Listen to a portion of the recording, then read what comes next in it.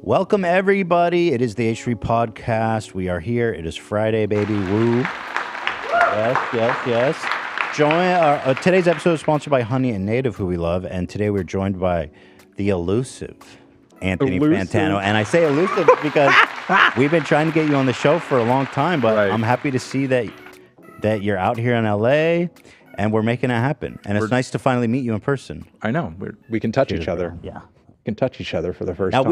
We were just talking before we went live, and I actually wanted to ask you an update. Yeah. You eat one meal a day, just lunch?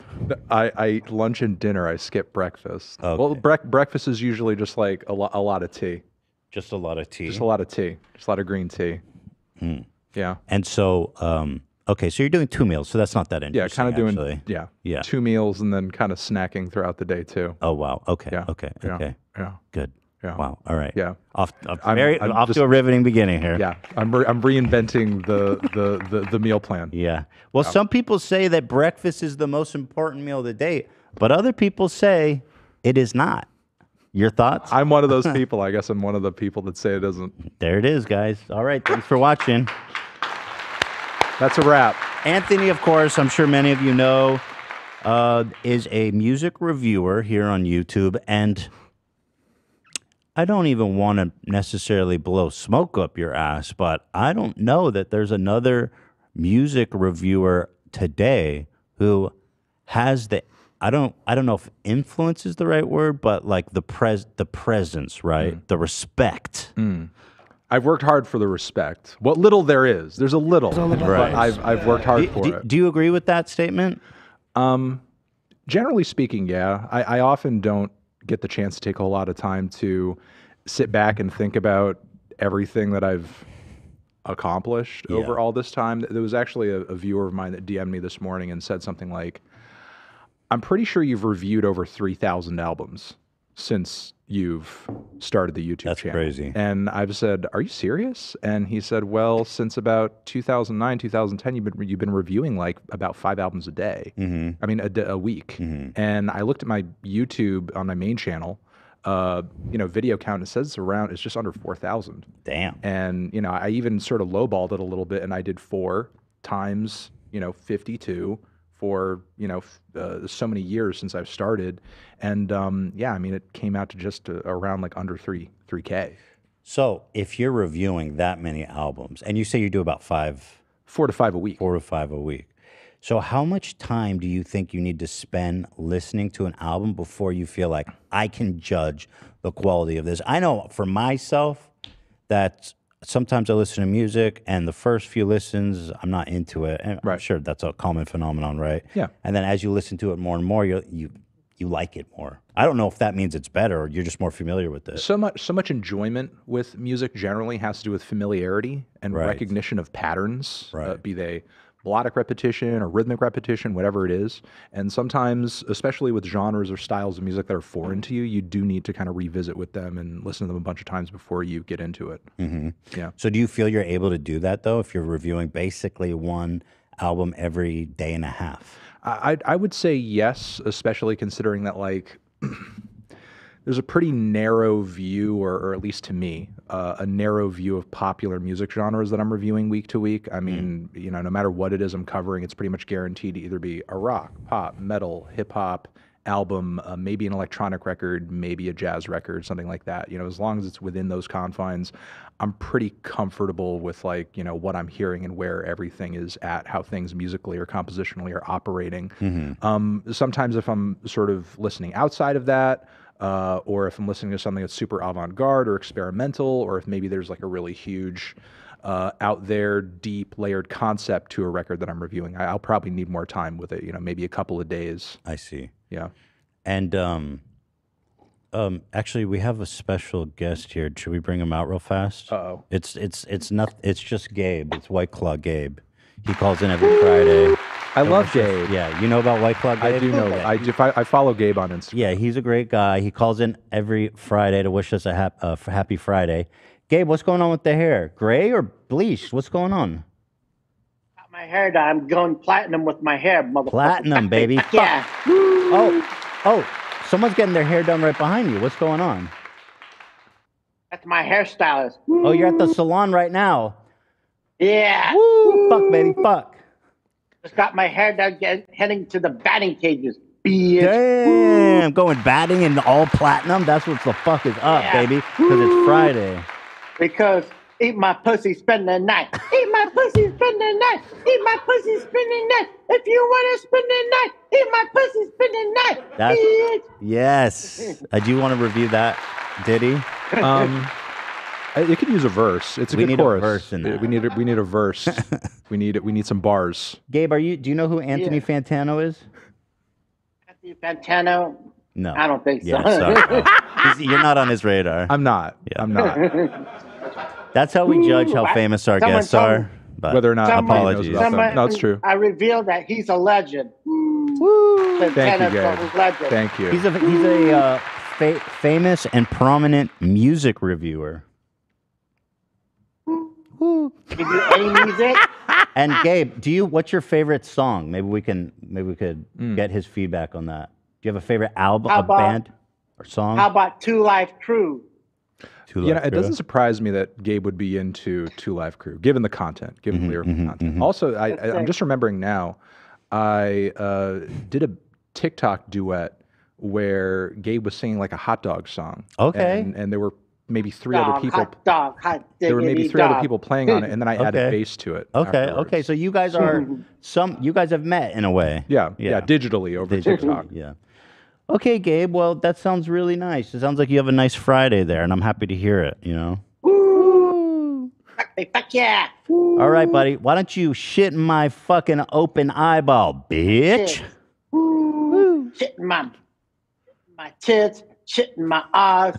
Because Avatar sucks. It's boring. Oh, you know what? I got to touch on this. Gabe has been on a whole crusade against Avatar, and I think that's such a vibe. I think it's a worthy cause. Yeah, I'm not an Avatar fan. I did not like the first one. There's a lot of people trying to influence me to get me to watch the second one. So far, I'm on a strike. Okay, Gabe. I can't get the storyline of Avatar. I'd say it's boring. Yeah. It's boring. Puss in Boots is the real deal. I can get with Puss in Boots. The cat who go on an adventure. It's more exciting than That's what watching the some fuck is boring- up, dude. We got a puss in a boot, and he's got a Puss in rapier. Actually, I heard Puss in Boots is really good. Yeah, Puss it's in more Boots exciting too. to watch. Let me check the reviews on Puss in Boots too, because I actually heard that was a banger. What's the Rotten Tomatoes score? That's what I'm looking up right now. right. That's what we need. 95%, y'all. I'm telling you, Puss in Boots is a bop. Meanwhile, Gabe, if you go on over to Avatar 2 on Rotten Tomatoes, 77%. So the jury, flop. the verdict is in. Gabe is right again. Puss in Boots is the winner, baby. Fuck yeah. Shit in my boots, bitch. My boots. Shit in my mouth. Yes. Yo, Gabe, shit in the ocean and then scoop it up because that's what, I don't know, Avatar, they live underwater, right? Do they just tuck Yeah, human-sized shit No, in the they- water? They live above water. Oh, that's what I heard, that it all takes place underwater. Maybe in the second one. Yeah, the second one. Isn't that right, Ian? Oh, who else saw it? Dan, you Ian's saw not it. here. I saw it. Yes, they still live above the water. They just swim a lot. So do There's they more swimming. So Yeah, do they go take, swimming quite a bit? because they're actually much larger than humans, right? They're like 10 feet. They are like 9 or 10 feet So tall. do they take massive, giant humanoid shits? They do? in Yeah. the There's ocean about and a then swim 15-minute in it? sequence in the second act. that dedicated to it. that ain't right. Okay. All right. Gabe, listen, it sounds like your Friday is going great. I want it to keep going great, okay, bud? All right. Then I say, who the fuck is Uncle Gabe? Who the fuck is Uncle Gabe? Who the fuck is Uncle Gabe? Who the fuck is Uncle Gabe? Who the fuck is Uncle Gabe? Who the fuck is Uncle Gabe? Who the fuck is Uncle Gabe? Who the fuck is Uncle Gabe? Who?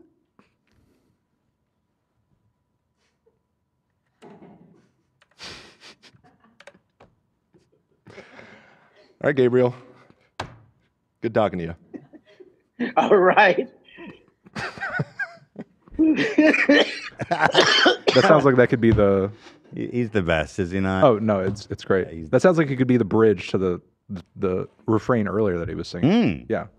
Put them together for a remix. Yeah, and I apologize to anyone who comes on the show on Friday. It's not up to me. He just calls in on Friday. Yeah, no, I understand. I'm a guest. Yeah, yeah. I'm a guest in these hallowed halls, and I'm just operating within the paradigm that's already here before I came in. But I'm glad you're familiar with the lore.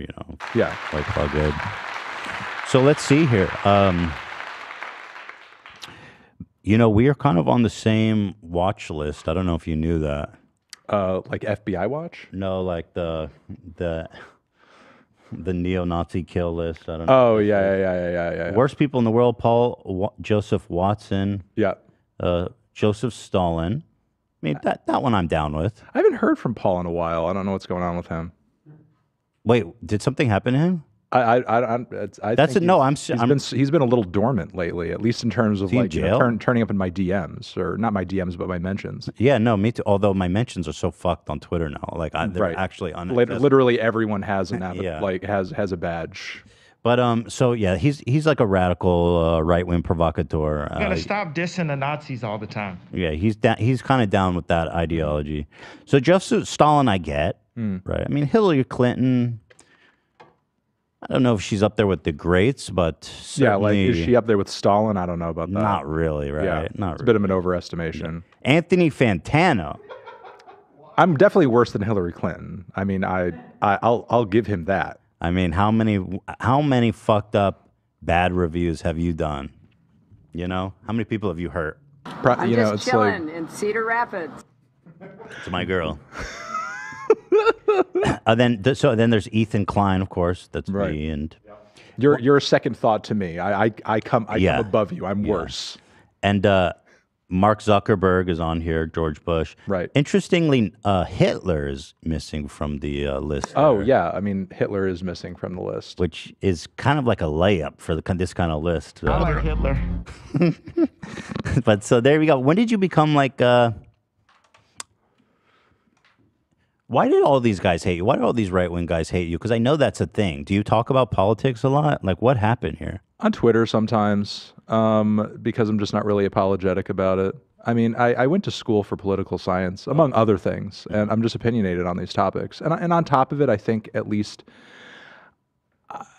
I think a lot of people wouldn't necessarily see or think of music reviews as like something that is inherently political, but I mean, a lot of the artists that I review come from either an impoverished background, or they are addressing systemic issues in their music, or they're queer, or they're trans, or they're women singing or making art about their experiences as women, and oftentimes I have to kind of address that in the reviews to the best of my ability as somebody who obviously hasn't lived that experience, and and try to take account of what that means for the art that I'm listening to. And as a result of that, sometimes there's commenters that are like, you're just giving this a pass because it's a woman, you're just giving this a pass because it's a black rapper, you're just giving this a pass because it's this or that or the other thing.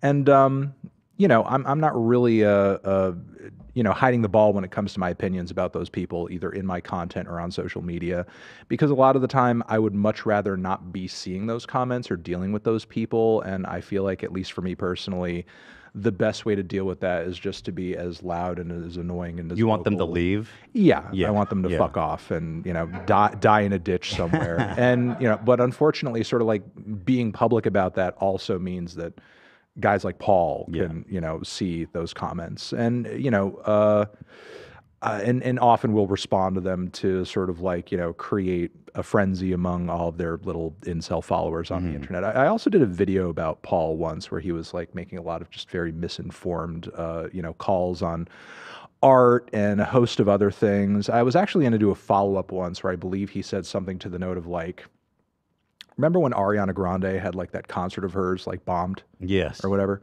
He had made some comments to the note of like, well, how can you blame these terrorists when, it's like so much of our media is just really slutty and just like, throwing nude women around everywhere. Actually, and so on and so forth. Can you pull that up, that receipt?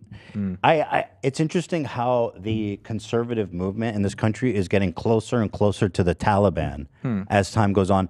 And in fact, now they're like, you see the Taliban is like, yo, let's free Andrew Tate. and a bunch of conservative guys are like based Taliban. So there is like a converging. They're coming together, right? Fuck yes. No, there is. I mean, if you kind of dial the clock back into the 90s or 2000s, the conservative movement would have never stood up for a guy who was essentially a pimp. You know, and Andrew Tate is nothing more than sort of a lowly internet pimp. And, you know, because of the life that he leads and how promiscuous and so on and so forth it tends to be, never would he be seen as sort of like a moral leader. But the culture war has shifted in such a way where most focus and defense needs to go on to defending masculinity. And they see him as a defender of traditional masculinity, of patriarchy. So, of course, like, they need to get behind him in order to, you know, sort of like, I guess, keep that ball rolling. Do you think that reviewing all this amount of music that's, you said a lot of it is kind of like socially aware or commentary, do you think the music has changed you at all in listening to it? Or do you think you bring your perspective from outside of the music you consume? I think some of the commentary has exposed me to experiences and points of view that I don't think not that I wouldn't have been exposed to otherwise, but, you know, hearing an artist or hearing, like, obviously before reviewing To Pimp a Butterfly or reviewing Sinner Get Ready, I was well aware of, you know, things like, domestic abuse within relationships, or, you know, various systematic inequities or economic inequities between, you know, white communities and black communities and so on and so forth. But, you know, hearing it from the perspective, you know, but I, like most people, don't necessarily get emotionally whipped up reading that stuff in a book in terms of like statistics, you know. For a lot of people, it hits home when you hear someone's personal lived experience dealing with it, you know. And, you know, and in that sense, I'm not different than anybody else. And, you know, hearing it again from someone's own lived experience, you know, certainly says something. It allows you to sort of make an emotional attachment to it, you know, rather than just sort of like looking at it as kind of like, you know, this large scale statistical issue. But I guess, you know, hearing it come from a more personal place, it does mean something. And so, do you happen to listen to any pro-white race stuff, or are you just picking one side? Like, no, I can't. I mean, I guess if I am listening to it, I'm laughing at it. Yeah, I guess I'm very biased. You are biased against. I am biased. Basically, I'll admit I'm biased against any music that is pro-white power. Okay, there you guys heard it here. He is a biased music reviewer. Yeah, basically any white power music I come across, I don't cover, or it gets a very, very negative score. So does that mean that you don't fuck with country music? No, I review quite a bit of country music. You do? Because I just noticed that when you were listing the genres you're comfortable with, you didn't say country music, but you like country music. I do like country music. I just reviewed a record not too long ago from this artist named Adeem the Artist, who I was really enjoying. Their new record, White Trash Revelry, is quite good. I don't know if you could necessarily kind of categorize them as your typical country artist, because they are sort of like they're non-binary, and a lot of their songs are sort of like written from the standpoint of like a queer experience. And I was also listening to this artist, Zach Bryan, today, who I think is quite good. I think he's got a great voice. Not necessarily like the most novel instrumentals out there that I've heard in modern country music, but it doesn't sound like the super corporatized bullshit that you hear oftentimes. Chris Stapleton, I think, is an amazing singer. Sturgill Simpson I like as well, though I feel like the more that he goes on, he tends to put out a lot of records that are experimenting outside of country. Even though that's where like a lot of his roots are, I see him really as kind of like an artist in terms of like he wants to do a little bit of everything. No, I have no qualms with country music. I think it's just not necessarily what's the most demanded among my audience. And when I do run across something that I want to cover, it's definitely got to be something I'm passionate about, and I want to like, you know, talk about and sort of maybe turn my audience onto. Does it blow? This blows my mind. Country music is the most popular genre of music in America. Isn't that right? Or is it now hip hop? I think it's been hip hop for a minute now. Yeah. So, but isn't like Garth Brooks like the biggest selling artist in American history? One of them. Like, one what of is? I mean, I don't even know one I of mean, his there fucking was songs. there was a country boom in the '90s that I'm Okay. sure you remember when we were kids. It Uh-huh. was like all over the radio. And look, there's still pockets of the country where country music is still very hot and very relevant. Country music's not going anywhere. I mean, if anything's happening, there is with more of the country music audience getting online and getting onto the internet, you're starting to, like with other genres we've seen as of late, you're starting to see an evening of the playing field in terms of like artists that are a little bit more in it for the art and are more independent and are more underground and are trying to operate out of the Nashville system and do their own thing. Country just happens to be one of the, I guess, last popular music genres to kind of do it. We've seen it with rock music, we've seen it with indie music, we've seen it with hip hop over the past 10 years as well. Dudes who are basically the goats of this generation, like Kendrick Lamar, Danny Brown, so on and so forth. All of them started, completely on this underground independent track, and then sort of grew up from there. They didn't come in industry endorsed in the way that 50 Cent did when he dropped, Get Rich or Die Trying, and already had like that Dre cosign and the Eminem cosign and everything like that. Kendrick had to drop Section 80, prove himself. And 50 had his mixtape days before all of that as well, but the thing is, like, it was just a different time. The internet has ushered in a new era of artistry, of independence, and I think we're starting to see that shift with country music and starting to see a blend of that genre with other styles as well, because you see these country artists working with these snap beats, what some of the genre refer to as, where it's just like a hip hop beat, it's just like an R&B beat, but they're just throwing like sort of like country drawls on top of it. And you're also seeing, fusions with pop and hip hop from the other side, like Lil Nas X, like Old Town Road and, so on and so forth. Which was like the biggest song of the... I mean, it's the longest running number one single. Yeah, it's crazy. It's crazy, yeah. And which is, crazy thinking, crazy, but also makes sense because, I mean, as an American song, it appeals to those biggest popular music genres. It's a pop song, it's a hip hop song, and it's a country song, all wrapped into one. Did we ever get any? What did like true country fans think of that song? I don't know that I ever saw any opinions on that. If they like that, if they're like, this shit's just a joke. I think the song definitely had a hard time being accepted within that community off the bat, because if I remember, there was either the charts or some institution was not taking it seriously as a country song, even though it was doing really well numbers wise. But then you had, Billy Ray Cyrus come in and do like the feature on it, which kind of like opened the door for it to have that appeal within the country community, which I think was nice of him and also smart of him to do, frankly. Yeah. What do you think about country artist Oliver Tree? Not a country artist I'm a fan of, but Oliver Tree, I think, like Sturgill Simpson, he's an artist, and he wants to do a little bit of everything. He's got his eras, he's got his evolutions. He's like Madonna. He's like a postmodern Madonna. Without the talent. Well, without a lot and of like things. a virgin. We don't need to list the things he doesn't have in comparison to Madonna, Right. But Well, we can just celebrate him for the things he has in common with. Have you rated Oliver's albums? Yeah, his country record and the one before that. Yeah. So do you remember what you gave them? I gave his debut a 7, which he was not happy Generous. with. And then I gave his country album much lower. Well, tell me what it was. I think it was maybe around the realm of a 3 or a 2. What the fuck? If I was, and frankly, a 7 is pretty generous. That's a high score in Fantano's world. It was, but he was still very angry about it. Yeah, well, he's a fucking weirdo. Yeah. I heard he's I was just gonna make a horrible joke. I met him in person once. Light 3, he was very nice. Even a light 3. Yeah. You wouldn't even go mid or strong on the 3. No, we went light on it. Very light on it. Yeah. You know what I'm captivated? Oh, here, I wanted to pull this up real fast.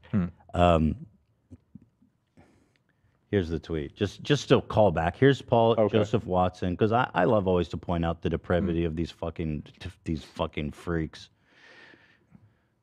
She said, I am in tears. This is utterly terrifying. There was a terrorist attack at her concert. He said, no, Ariana, what's utterly terrifying is your fans being blown up by a terrorist. Wait, I'm confused. Isn't that what she said? Yeah. So what's his point? Yeah, what is the argument? What is I think what they're is on he the same arguing against? page. They're in agreement, but Yeah. yeah, he's framing it as if they're disagreeing. No, they're on the same. Yeah, I think y'all are on the same page here, Paul. Yeah, I'm pretty sure Ariana is sad about her fans being attacked by a terrorist as well. Does he think that she's just like, I'm scared and I don't care what happens to them? Because that's reading a lot into that. Yeah, that's reading a lot into that. Yeah. Okay. Actually, let's see what he's up to. I'm curious because. Oh, Jesus Let's Christ. see. Oh, he's still out there. Oh my God, is he out there? Oh wait, no. See, that's views. No, nobody's listening to shit.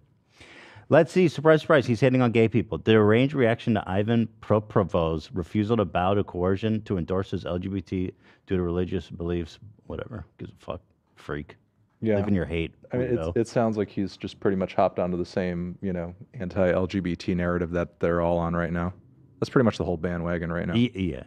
A while ago, it was all immigration. It was all the caravan, Mm-hmm, and now it's like if you're an ally to LGBTQ people, or if you are LGBTQ, you're a groomer. Right. Right. That's the vibe. Also, trans athletes is a vibe. Yeah. Which, that was a song they were singing for a bit too. I really sometimes fantasize about making a conservative channel, and because I feel like it's such an easy grift, and like they lay out the culture war so nice for you. I want to make an anonymous channel, don't show my face, get big enough to get a contract from the Daily Wire for $50 million, and then just be like, "Yo, it's me. It's me. It's been me the whole time. Gotcha." But it doesn't matter because I probably already radicalized millions of people and got like dozens of gay people murdered. I mean, right? That's what they do. Anyway, where were we? We were talking about country. Is there any categories of music you don't fuck with? I don't really review much, if any, classical music. There's like some modern classical and minimalism stuff that I reviewed before, but as far as classical music goes, I'll admit it, I'm pretty much like out of my depth. There's some that I enjoy, but like going about critiquing it and telling you what works, what doesn't, what's mid, what's great, what's superior, what's inferior, I couldn't even begin to tell you. Is there still a vibrant new music scene for classical music? I think with classical music, like with a lot of jazz, frankly, much of the scene has sort of like, I don't want to say died off. It's still there. It still exists. I mean, truth be told, like the thing that keeps any music movement relevant is that it has new young blood in it, willing to try something new and do something different. Classical music, unfortunately, has kind of like lost the plot in terms of like making its scene translate to the next generation. And as a result of that, a lot of that scene is just being kept alive by either, musicians who basically study the craft and, various educational institutions, which is fine. It's good that it's still there as far as like, an access point. Like somebody should be keeping the torch burning. If it's gonna be them, I mean, fine, cool, okay. But that's not exactly like driving excitement to the genre. Yeah, that makes sense. So, I mean, I guess in a way it's got kind of a PR issue, but simultaneously, I think the people operating within the scene are typically purists who kind of want, things to maybe stay the same or focus on the same tenets and artists and pieces that have always been focused on, because that's the thing. Like if you're going to have excitement in your genre and you're going to have that, younger crowd of people come in and do something different, try something different, you have to also be willing to be open to the change that they're going to bring to the table, which I think rock also has an issue with these days. Really? Yeah. I think there's a lot of discussion among rock fans that are kind of just stuck in the past, honestly. They want to talk about like Led Zeppelin, they want to talk about the Beatles, they want to talk about this and that, and they want to champion bands like Greta Van Fleet that just sound like a fucking Led Zeppelin cover. You don't like Greta. I know it's controversial. No, I don't care for Greta Van Fleet. Is there a Greta Van Fleet fan in here? No, I said I fucking show hated yourself. Them. I hated them. It's wannabe Zeppelin. That's a hardcore rocker. Yeah. What do you? Yeah, I don't get it personally, but I know a lot of people like it. Yeah. But yeah, it seems very derivative. Yeah, and the guys like the way he sings is like, bro. Yeah, and even guys like Jack White, for example, who you know, in a lot of ways for a long time has championed a lot of those old school rock aesthetics in terms of like garage rock and blues and so on and so forth. When he puts out a record where he's experimenting and doing something different, like, you know, one of his recent ones where he was doing some electronic stuff, or even his 2 sister albums that he put out recently. I mean, whenever he tries to do something weird or experimental or a little, you know, kind of like off the beaten path, his fans freak the fuck out, or at least some of them do, because like, why doesn't it just sound like a White Stripes record? Or why doesn't it just sound like, you know, an old school blues record or whatever? And it's like, geez, like give the guy some breathing room to like push the genre forward, because he's one of the few people in the mainstream that's actually relevant and is a rock artist and, you know, actually kind of pushing things forward or being willing to take a risk or do something, you know, left field. You know, something interesting, a mutual friend of ours, Logic, you notoriously hate his fucking music. Some of it, some of it, some of it, not all of it. and so, well, okay. But it's interesting to me how you have this, before you guys became friendly. I don't know the depth. Friendly. Yeah, I don't know the Let's depth say friendly. of your, Let's say friendly. Yeah, I don't know the depth of your relationship.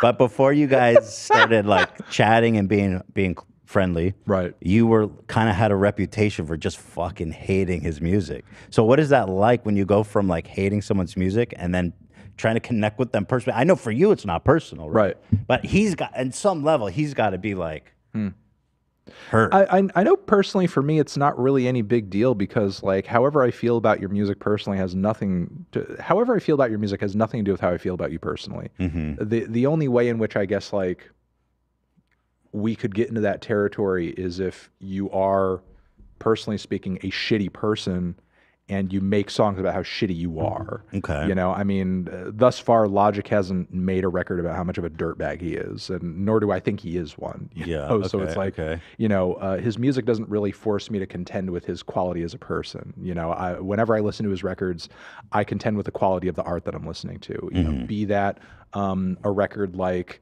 Under Pressure, which I thought was pretty good. No Pressure, which I thought was much better. His recent Vinyl Days record, which I thought was pretty good. What was the grocery store one?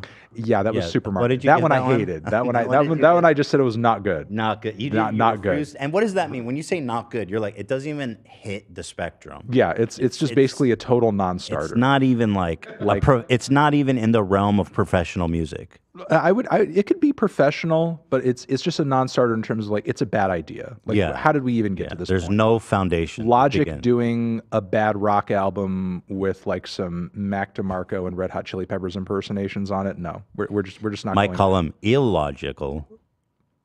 It would maybe. Be. Oh, thanks, Zing. Zach. He's fast on that Zing. one. Boy. Thank you, Zing. Zach. Yeah, he knows me.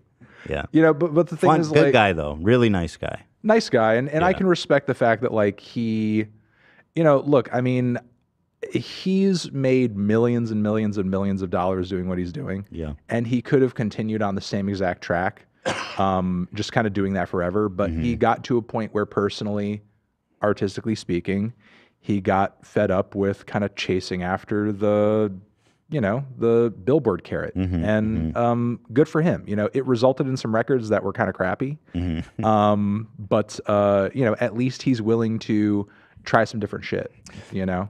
Here's an interesting one.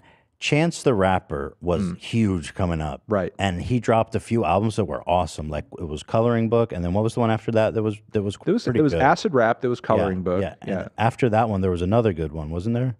I'm trying to remember, but like those, he had like that mixtape era, and then The Big Day was supposed to be his commercial album debut. So I'm really captivated by his story, because like he was coming up, everyone was talking about him, he was popping, and then he dropped an album that was so fucking bad that literally everybody just said nah. Yeah, and he's gone. They're like, nah, bro, you're done. Yeah, he's just kind of like fallen off the map, and it's unfortunate, because I do think there's like a lot of talent there, you know, but the thing is, like, The Big Day is just not really, it's not a great album. In fact, it's a bad album, but simultaneously it's not the album that I think his fans wanted or were expecting, you know, and it's just like a big hulking mess of shit in a way, you know. It's like, it's not pared down, it's not focused, there's no direction, so many of the verses are bad, and so many of the one-liners are corny, and there's a lot of bum-ass instrumentals on the record too. And, you know, for whatever reason, the focus that he had on Acid Rap and the focus that he had on Coloring Book was just kind of lost in this album that was just like a shotgun spray where nothing really landed. Have you ever seen an artist like that though, where they're on the come up and they just drop something so fucking bad that everyone just abandons them? You know what I mean? Yeah, no, it's happened before. I'm like failing to come up with a laundry list, but the thing is, like, rarely has it happened as badly in that context, and rarely has it happened at such a mainstream level. Pretty incredible. You know what I mean? Yeah. Yeah, I mean, sometimes people kind of crash and burn. However, but with that being said, like, there's loads of artists that have dropped like records that were absolutely hated by their fan base. Kid Cudi, for example, you know, he dropped that "Speeding Bullet to Heaven" record, which was like his own attempt at a rock record, which a lot of his fans hated. But he's dropped a bunch of material since then that his fans have loved and received well. And you know, I think if Chance the Rapper still wants a career at this point, it's really just up to him to come out with more music. It's true. If he drops a good album, people will listen to it. Yeah, people will still listen to it. People turn around and, you know, try him again. He's actually put out a handful of singles since then, which were pretty good. But the thing is, like, what everybody's waiting for is a record, you know, and there's like no sign of that happening necessarily. And you think it just hit him that hard? I really have no idea. You know, I mean, it's been a while, man. It's been a while. I mean, it hasn't stopped him from coming out with those songs. Big so Day I mean, was in 2019. It's been 4 years. I mean, everything just pre-pandemic feels much further away time-wise than it actually is sometimes. Here's Logic, by the way. He wrote this lyric about you. Feel it in my Jesus bald Christ. spot, Anthony Fantano. You plaid shirt wearing motherfucker, ayo. Ayo, I used to hate you because you shit on my music, but now we homies. I take your criticism and use it. Is that a good rhyme or a little corny? This whole verse is a fucking cornfield, but let's go. See, I love that you can't. You This whole verse you was even hate the nod to you. This whole verse was like subsidized by the government. It's such a fucking cornfield. This was made into ethanol. Oh shit! This fucking verse was made into cornflakes. A whole year's supply for the entire poor country. Logic. I hope you're taking his criticism and using it, as you say. I used to fantasize about murdering. Now me. that's a bit much. You know, I'm trying to. We did have some phone conversations. I'm trying to recall if he said that to me or if this verse was the first time that I heard that from him. And that's genuine. He told you I wanted to kill you. He did tell me over the phone gnarly. that like my reviews made him very upset, and that sometimes he would be writing in the studio and he'd be like, "Oh, I want to say this, but what's Anthony Fantano going to think about it?" And I literally you're in his head. And I literally said to him, "Don't give a fuck. Don't give a fuck about what I think." You know, it's like I'm not saying this as like a communication to you personally. You know, if you feel like, you know, I feel like, and I've said this before in videos, the artist's struggle is to whatever idea that it is that you have in your head, you figure out a way to make it manifest in real life. You know, be it sort of like a visual on a canvas or the certain sound of a beat or, you know, a musical composition, whatever. That's the struggle. If you feel like you've adequately taken an idea in your head that you're passionate about and you've translated it accurately to whatever medium it is that you're doing, and I feel like Logic has. I mean, you know, I think he expresses himself pretty clearly. You know, I don't think he's a guy who's you know, has any lack of communication skills when it comes to his medium. I think it's, you know, really at the end of the day kind of a matter of like taste, you know, aesthetically and message-wise. I don't really, you know, vibe sometimes with the stuff that he's putting across because, again, I do think it is a little corny, like in this sense. But we have a suggestion from the audience. Oh, what is it? Logic's debut country album called Cornfield Subsidies. Sorry, Logic, we love you, but don't kill Anthony. Don't kill me, please. It's not worth it. But you get in his head. You probably do get in other people's head. And we saw that from Drake in a way, which we'll get into later. Yeah, I'm also worried about him killing me too. But like, in a way, you really get in people's heads. And I find that very interesting because I don't think there's other critics that have that ability. Because traditionally critics, they're writing and they're in Word and they're printed. And it's like, nah, who gives a fuck? Especially these days. But you got clips, bro. You know what I mean? Yeah, like, and that hits hard. Yeah, and are you dropping a double entendre? Like, I got video clips, but then I also got like clips. Are you armed? Like I'm unloading the clip. Are you armed? I'm not armed. No. Okay. Just checking. I read the sign outside that this is a gun-free zone, and I followed the rules. Yeah, thank you. Yeah. We're like a Wild West platoon saloon. Yeah, saloon. Yeah, we check weapons at the door. Let me continue this. He says, choking you to death. Choking me to death. And watching from your point of view till we got friendly. So is he, I assume he's not saying he choked you till you loved him. Wait, choking you to I'm actually, this is hitting me for the first time. Choking you to death and watching from your point of view. He wants to choke me to death, but then he's fantasizing as me watching him choking Sounds me. kinky. Yeah, it does actually kind of sound kinky. It sounds like he wants to get off on the idea of watching him choke. I like that. Me. He says, and I realized you wasn't ever trying to end me. I was not. One night, midnight, 22 on the phone, you said the wildest shit that solidified me to stone. Stone. Sodom Gomorrah reference? Yeah. It's I'm Medusa. I just looked at him in the eye and he turned a rock. You said, you're really testing this theory right now. Right, I am. He's like, yo, it's all good. Yeah. And you're like, nah, fuck. You suck, bro. No, I'm just kidding. I'm putting words in your mouth. You said I built an amazing fan base and career. That's nobody debates that. That's true. Undebatable. I'm successful and I'm fucking worthy to be here. Well, of course. Yeah. And I feel the same way about all artists who I review for the most part. You know, it's very rare that even if it's something that I hate and I don't enjoy at all, that I feel internally like you don't deserve to have the success that you have. You know, because over the years doing what I do and talking with the artists that I have, like, even when you're making music that isn't necessarily great, I realize that in order to sort of get the success that comes with whatever career somebody has, there's a lot of compromises that are made. There's still a lot of effort and work that, you know, goes into that behind the scenes. And there's still a lot of risks involved, you know, with, like, you know, being such a polarizing public figure in a medium that is as hotly contested as music. And putting yourself out there to the degree that anyone does is like really. And even like this with this verse. I mean, you know, for as funny as it is in a lot of ways, like, you can't knock the fact that, like, Logic is putting himself out there big time. And on top of it, like, is Logic the only person that's having these kind of thoughts? Specifically in regards to me? Probably not. There's probably other artists out there who are, like, fantasizing about fucking killing me when they're watching me on YouTube. A lot. And, you know, shitting on their record or whatever. But he's the only one willing to admit it. True. So you have to, like... That's true. That's a really good point. Give applause for it. I totally agree. And by the way, he called your fans a legion of fuckboy minions. Now here's the thing that I don't...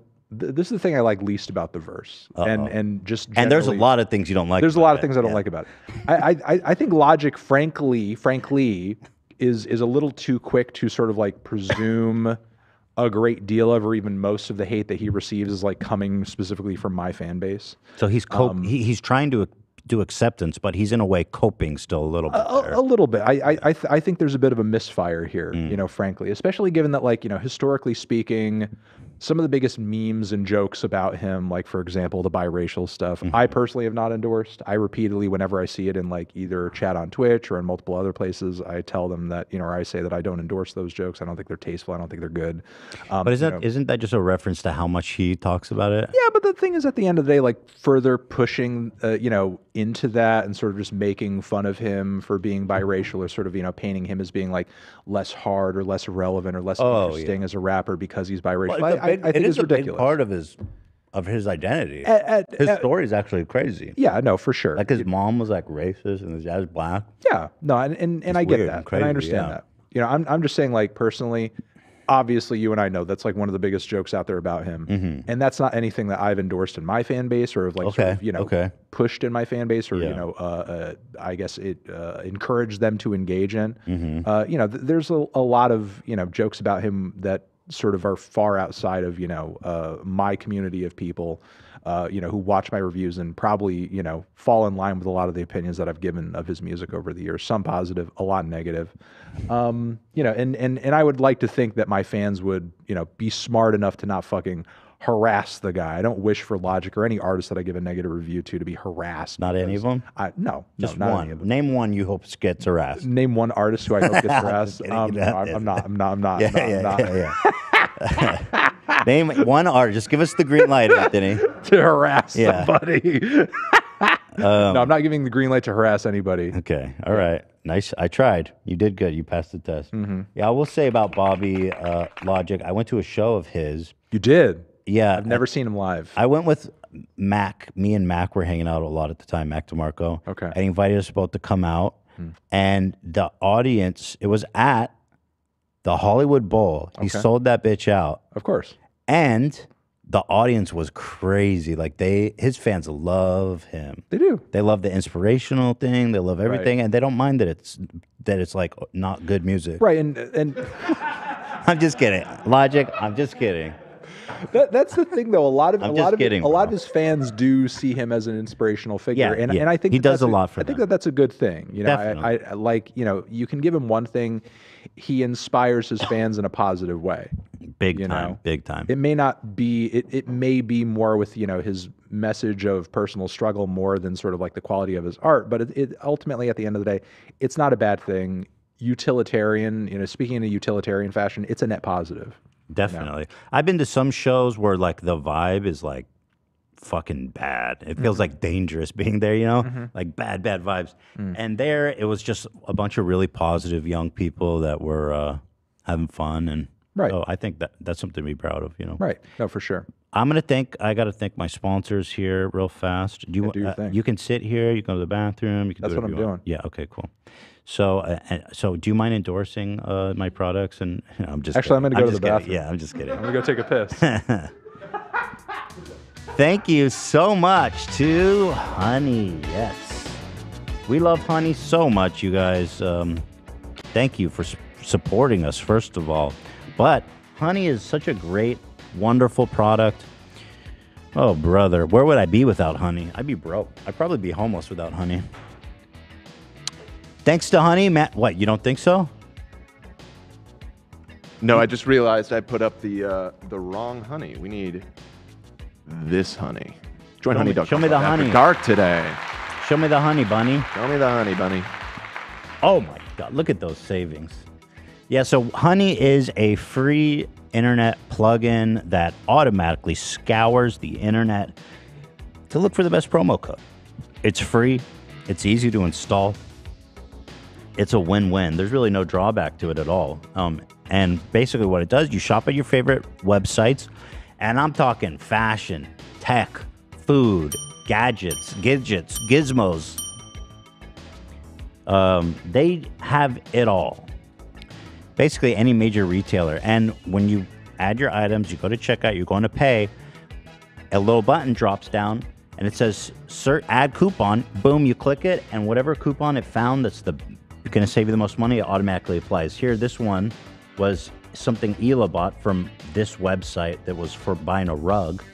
And without any preparation, without any knowledge, that's a $62 saving. You don't have to think about it, dude. You really don't. And that's what I love about Honey. And what's actually exciting about Honey is you can use it on your iPhone now too. All you got to do is activate it on Safari, on your phone, and save on the mother-loving go. So if you don't already have Honey, you are missing out on straight up savings. Anthony Fantano endorses and loves Honey until the day he dies. I'm just kidding. You don't have to. I do love savings. I'm just kidding. Yeah, but by getting it, you'll be doing yourself a solid and supporting this show, which, let's be real, is more important than the product itself. Right, Dan? Definitely not. No, the right. Most important thing is Honey's the most important thing. Supporting our wonderful sponsors. Yeah.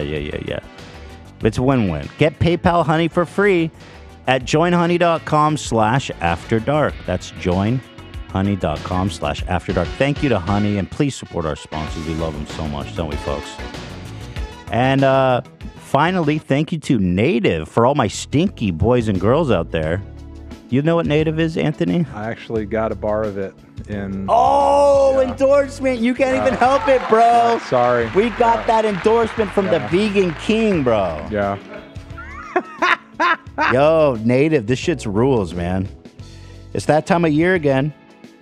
You know? Yeah, where you stink. Where you stink, and it's time to smell good. My New Year's resolution: stop stinking. You know? So when it comes to personal hygiene, are you really making me read this? They go, when it comes to personal hygiene, I knew I had to make a change there.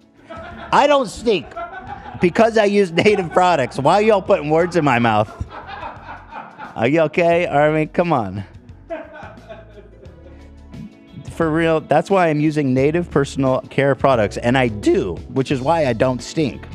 Every native product is thoughtfully formulated to keep you feeling and smelling fresh all day long. There's actually a few native users in here. Yeah. I use the deodorant and the body wash. I use the shampoo. I love it. It's great for my luscious locks. And dude, native is taking over. Yeah. You know why native is taking over? Why is that? Which is the best in the game. Oh, yeah. Nobody does it like I know. Anthony certainly supports that statement. You know, I know what it's like to be the best in the game, so right. I can support them in that. Thank you. I appreciate that. Send him a check, please, Native. I'm not giving him a cut of mine, but you guys want to support him, please. You know, Native, they don't have aluminum in their deodorant. Okay, that's dub. True. Native keeps their ingredients list bare naked, the way I like it. With ingredients you understand, like coconut oil, shea butter, and baking soda. Yeah, I like to start my day with just splashing a whole carton of baking soda on my genitals, just to make sure things stay fresh down there. Right, Anthony? That's how I like to start the day, too. Yeah. Thank you. Yeah, you know, it absorbs the smells. Right. Yeah. Thank you. Thanks for you backing me up on that. Yeah, no Native problem. deodorant checks a lot of boxes, actually. 72-hour odor protection, naturally derived ingredients, and a smooth, residue-free application. One thing I hate about deodorant is when it leaves all those like chunky fucking white shit. I'm not down with any of that business. I like the coconut one. Oh, yeah, bro. I'm rocking with that one. Fuck yeah, dude. Native also offers a variety of scents, including coconut, with new and limited edition scents being released all the time. And when you use Native, you will smell amazing all day long thanks to their long-lasting scents. Do you want to smell spicy and woodsy? Or clean and fresh? They actually have a BO scent, which is kind of counterintuitive. Seriously? No. Oh. Sorry. Okay. Sorry, Native. Not that I was interested. It's a BO scent. It's interesting. So people don't even know you're wearing it. It's like the new rave in natural products. That's just a joke. They don't do that. But they do have a scent for everybody. Well, let's see what else here. They've got candy shop? What the fuck is all this shit? They got a candy shop. I love Native because besides the amazing smell, usually my armpits burn from the other deodorants, but this one, I think because it doesn't have the aluminum. It burns? What the hell you put on your armpit, bro? The other name brands, I'm not going to say the other name brands, but... The losers. The other And ones. it feels great. I smell great. God bless. The eucalyptus mint shampoo. Oh, I see. Game changer, man. But here's some gummy bear, strawberry, vanilla taffy, sour berry belt. I don't want my armpits to smell sour necessarily, but I get it. Can we hear more about the shampoo, since I don't think you and I could really attest to the quality Do you of the use shampoo or you just go soap? Can I mention a rival, like a rival? Let's wait till after. We probably should mention rival soap. Yeah, no, not product. yet. Well, let's wait till it's over. And we don't believe in rival soaps here during this read. There's only one brand. It's Native. Now is the time to make the switch from antiperspirants to Native. And when you visit their site, you can discover all their fresh scents and maybe even try one out. Try one of their body washes while you're at it. Boom! Feel and smell fresh this year with Native. Get 20% off your first order by going to nativedeo.com/afterdark. Or use the promo code AfterDark at checkout. That's nativedeo.com/afterdark. Links in the description. Thank you, Native, so much. Please support our sponsor. Smell like a fucking king, bro. I probably shouldn't say fuck. This is After Dark. Can you swear? I mean, I can swear, but sometimes they get mad because when I say fuck and shit like that. Right. But I mean, I love their products, so thank you guys. Peace. We have shtick where I I do Yeah, bad it's shtick, copy shtick. reads. Yeah. It's not really shtick because we get dropped off. Yeah, it's this great bit where Ethan ruins every ad. It's a great bit. It's funny though. They should appreciate what I do for them. So what? So do you go straight soap to the hair or? What? I mean, it's just my scalp essentially, like to the hair. Yeah, scalp, or I mean, you have some. Yeah, you have no, some I use I use Dr. Bronner's, the hemp soap. You just do the whole thing everywhere. I'll I wash, and then I exfoliate, and then I'll wash again, and I just yeah, and then I just come out clean, and the skin is smooth as fuck. That stuff, it alarms me a little bit because it makes you tingly. That's the peppermint one. And I says to myself, I don't use the okay, peppermint you don't one. fuck with the tingles. Well, the thing is, like, the peppermint one is cool, but I got a rash off of it. See, and by the way, yeah. that's why we don't use that shit. We use native. But I mean, It gives you fucking rashes. there's like 9 other Dr. Bronner soaps. The peppermint one is popular because some people like the tingles. I don't know. Tingles thinks you think of like I'm getting cancer or something. I use the lavender one. No tingles. Okay, just lavender. just smells like flowers. There it is. I found out about H3H3 thanks to Fantano's old podcast, somebody said. So I did your podcast it was in 2015. 2015. That was the first show I ever did, somebody else's show. Right. That's crazy, bro. Oh, yeah, I remember this guy, Frank JC. Frank Jeff C, yeah. Frank Jeff C rules. Oh, what happened? Oh, yeah, it's probably You could scroll down. I think I moved a lot of those older podcast episodes. Yeah, they're gone. They're just like, nah. They're bye-bye. That was at a point where I think like we were on like a similar plane. Like I was the most famous content. I was Mr. Beast of the internet around that point. I was much bigger than you. Then I had you on my show. Then you blew up 7 times, and I dropped off. That's not true. You're Mr. Music, bro. I'm telling you, I was doing Mr. Beast numbers. What year was that? Like 100 million per. 2015. I was doing Mr. Beast numbers in 2015, but now I'm just a shell of my former self. I see. So it's all been downhill for you. It has. What's Frank JC up to? Is he was like a musician, right? I forget. Yeah, he's a producer. I think he's been kind of playing it sort of low key lately. Okay. Wish him well. The internet is a weird place and has been quite unfair to him in some respect. Well, that's not right. Yeah. But I wish you well wherever you are, my friend. There were people. There were companies that sort of went after him for some of his like production tutorials because I guess he used like a not legal version of the software or something. And that's it. Yeah. Well, he had to take some of his most classic videos down. Oh, that's fucked which were very up. popular, but and we're actually like very good production tutorials. So I want to hear. I'm just going to a random spot. I want to hear because this is so slow. I'm fucked. I can't do anything to get my video back. In fact, you can. The dork ass loser. I'm bitching about. I think at the time there was some drama about freedom, or no, not freedom. One of the. It was prank invasion. What was this? We listened to some of it yesterday. It was Prank Invasion was coming after you. But he was part of a network that was. Yeah, and he was DMCAing video. Yeah, you mentioned SoFlo as well. YouTube was full of problems back then. Dude, it was so crazy. I mean, it's full of problems now, but it's sort of like a new host, a new array of shitty problems. But like back then, you had all these like content freedom and usage and fair use problems and issues that were just like ridiculous. The part that was crazy to me that they've now resolved is there was a thing called the content. I even forgot MCN. Yeah. And you multi-channel network stuff. Yeah. Yeah. And they would everybody thought they would just straight up lie to you and say, we're going to earn you more money. Yeah. You got to join us and we'll do stuff. They do nothing for you. They take, in some cases, up to 50% of your revenue. Yeah. Everybody was part of them. Yeah. And then the craziest part is that you couldn't leave. Yeah. They had to release you. Now there's a button on your dashboard. You could just bail at any time. But you get fucking stuck. And YouTube sends all your money to them. Right. It's crazy. Yeah. No, it's true. I think a lot of people unfortunately had to learn the hard way around that time that like It's not that much different than TikTok right now, because there's a lot of young content creators on that platform who are being taken advantage of by, you know, either networks or by advertisers, just kind of like pushing them into like these really kind of like cheap exploitative deals to promote this, promote that, promote whatever.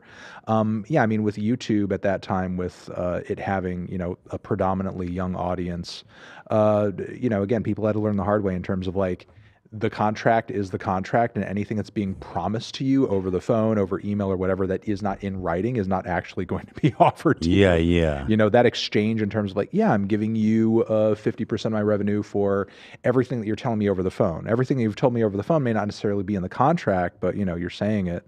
But you know what's interesting? You mentioned people exploiting people on TikTok. I don't know if you know this guy, Ryan Kavanaugh. Do you know who that is? Maybe I've seen his videos, but I don't know the name.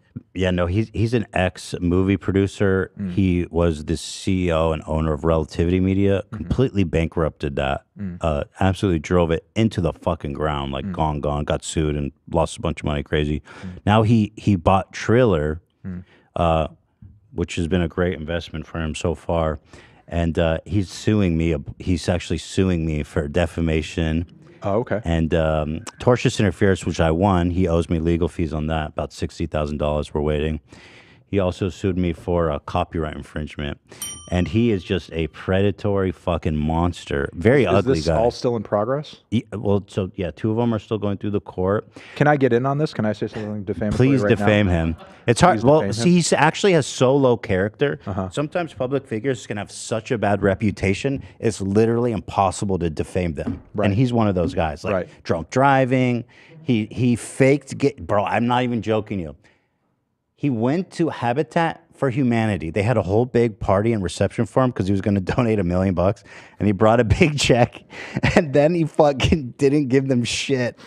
And then after they threw him this whole big party on video and shit, he's like, "All right, I'll give you $35,000," and that's all he gave him from the $1 million. So he's a fucking monster. So again, what you're saying is like, there's nothing that you can say about him that literally would give him a worse profile. Exactly. You can't defame him because his reputation is already completely dirt. You would have to say something nice about him and build him up. That could be defamatory. And then say something bad about him to sort of knock him back down in order to do that. Yeah, he's being sued by a bunch of people. He's just like so shady. Ryan Kavanaugh. Oh, also he said he wants to fuck a 14-year-old Natalie Portman. But anyway, moving on. Inappropriate relationship with a 14-year-old Natalie Portman. That's him.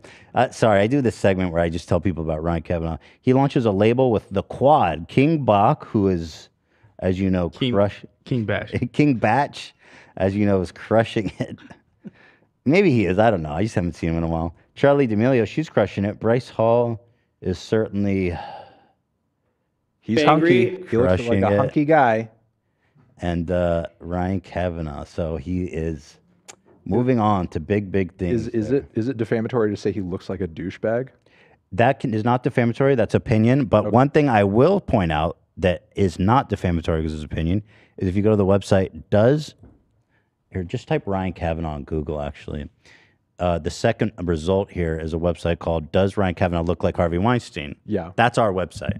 Okay. It's the second result for his search page. Uh-huh. And if you guys want to visit that website, I'd encourage it. He owes me $60,900 because we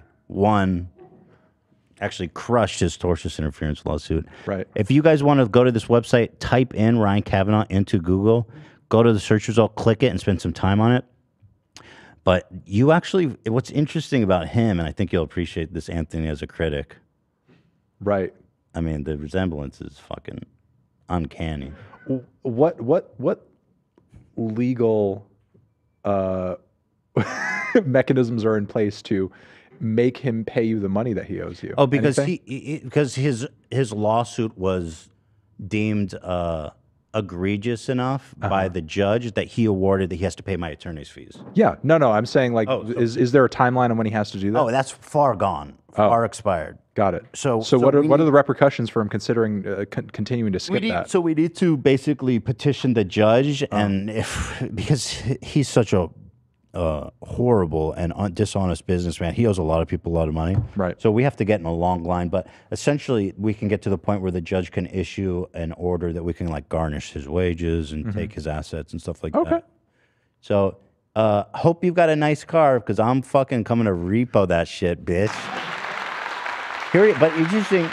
Now, I personally would not want to picture me kissing Harvey Weinstein on the head. Right. Who would? There they are, best friends.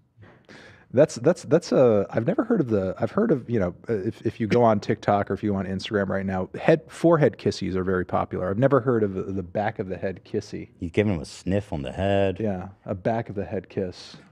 A forehead kiss is one thing. But... He got DUIs. He lied under oath, which that story's crazy. He was accused of running his Ponzi scheme. Of course, his partner later recanted that, said it didn't happen. Didn't pay his babysitter. He's threatened critics. Me specifically sent me this DM.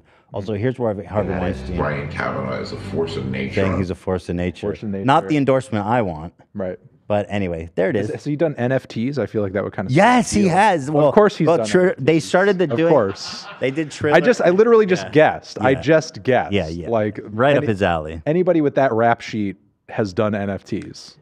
Yeah, and so I don't know where that came from, but I like to just inform, I guess. Mm-hmm. And thank you. Thank you for making me more aware of Ryan Kavanaugh. Yeah.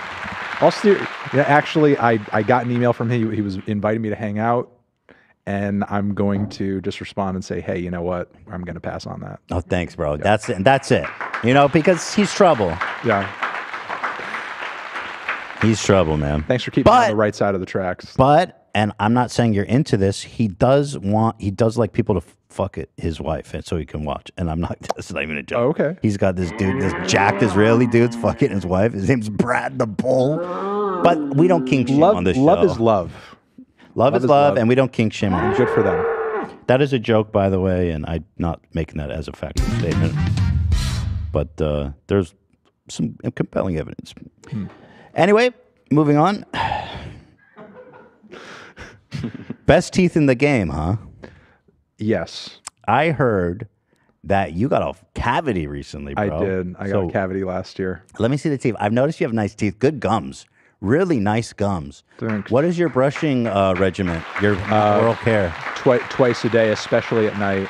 And you got to floss. Floss. And mouthwash. Now, do you use the string or do you use the little gadget? I use the string. Yeah. Yeah, I don't use the gadget. The gadget is fucking horrible, I'm sure, for the environment, but I love it. Yeah. It's so good. Yeah, I like the motion of the string. I like I get off on the motion. I think it's fun. Yeah, this is our thumbnail, by the way. I don't know if you know, because I just want to tell you, I actually don't have any cavities. Fuck. None? Zero. Zero? Look at this. Wow. I'm jealous. Let me see your mouth. Let me see your back. The back. Where's your cavity? It's actually kind of a funny thing. It's in between two teeth. Oh, so it's not in between really visible. It's not visible, but what was so messed up about it is that they needed to sort of wear down the inside, like the inner part of two teeth next to each other to get to it to fill the cavity. Mm-hmm. And so now there's almost like a gap on the inside of the two teeth that had the cavity between them now, which I'm always having to sort of chew around. You might say that your teeth have a blemish. Yeah, they do. Yeah, most definitely. I fucked up. Yeah, so people call me the hairline king. And so, I don't know, two kings coming together. Your hairline's doing better than mine, so... Well, you're downplaying it. My hairline is insane. It's the best in the game. Yeah. I mean, well, I'm saying I'm not competing here. I'm not competing in terms of hairline and cavities. I mean, you're killing me here. But your teeth. This is why you brought me here today. I know. I came to bring you. No, but your teeth have a presence. They're big. They're beautiful. They have a good shape. Yeah. Good shape. Yeah, it's good shape. The gums are incredible. You do anything for the gum care? They're very pink. Well, I mean, flossing is also gum care.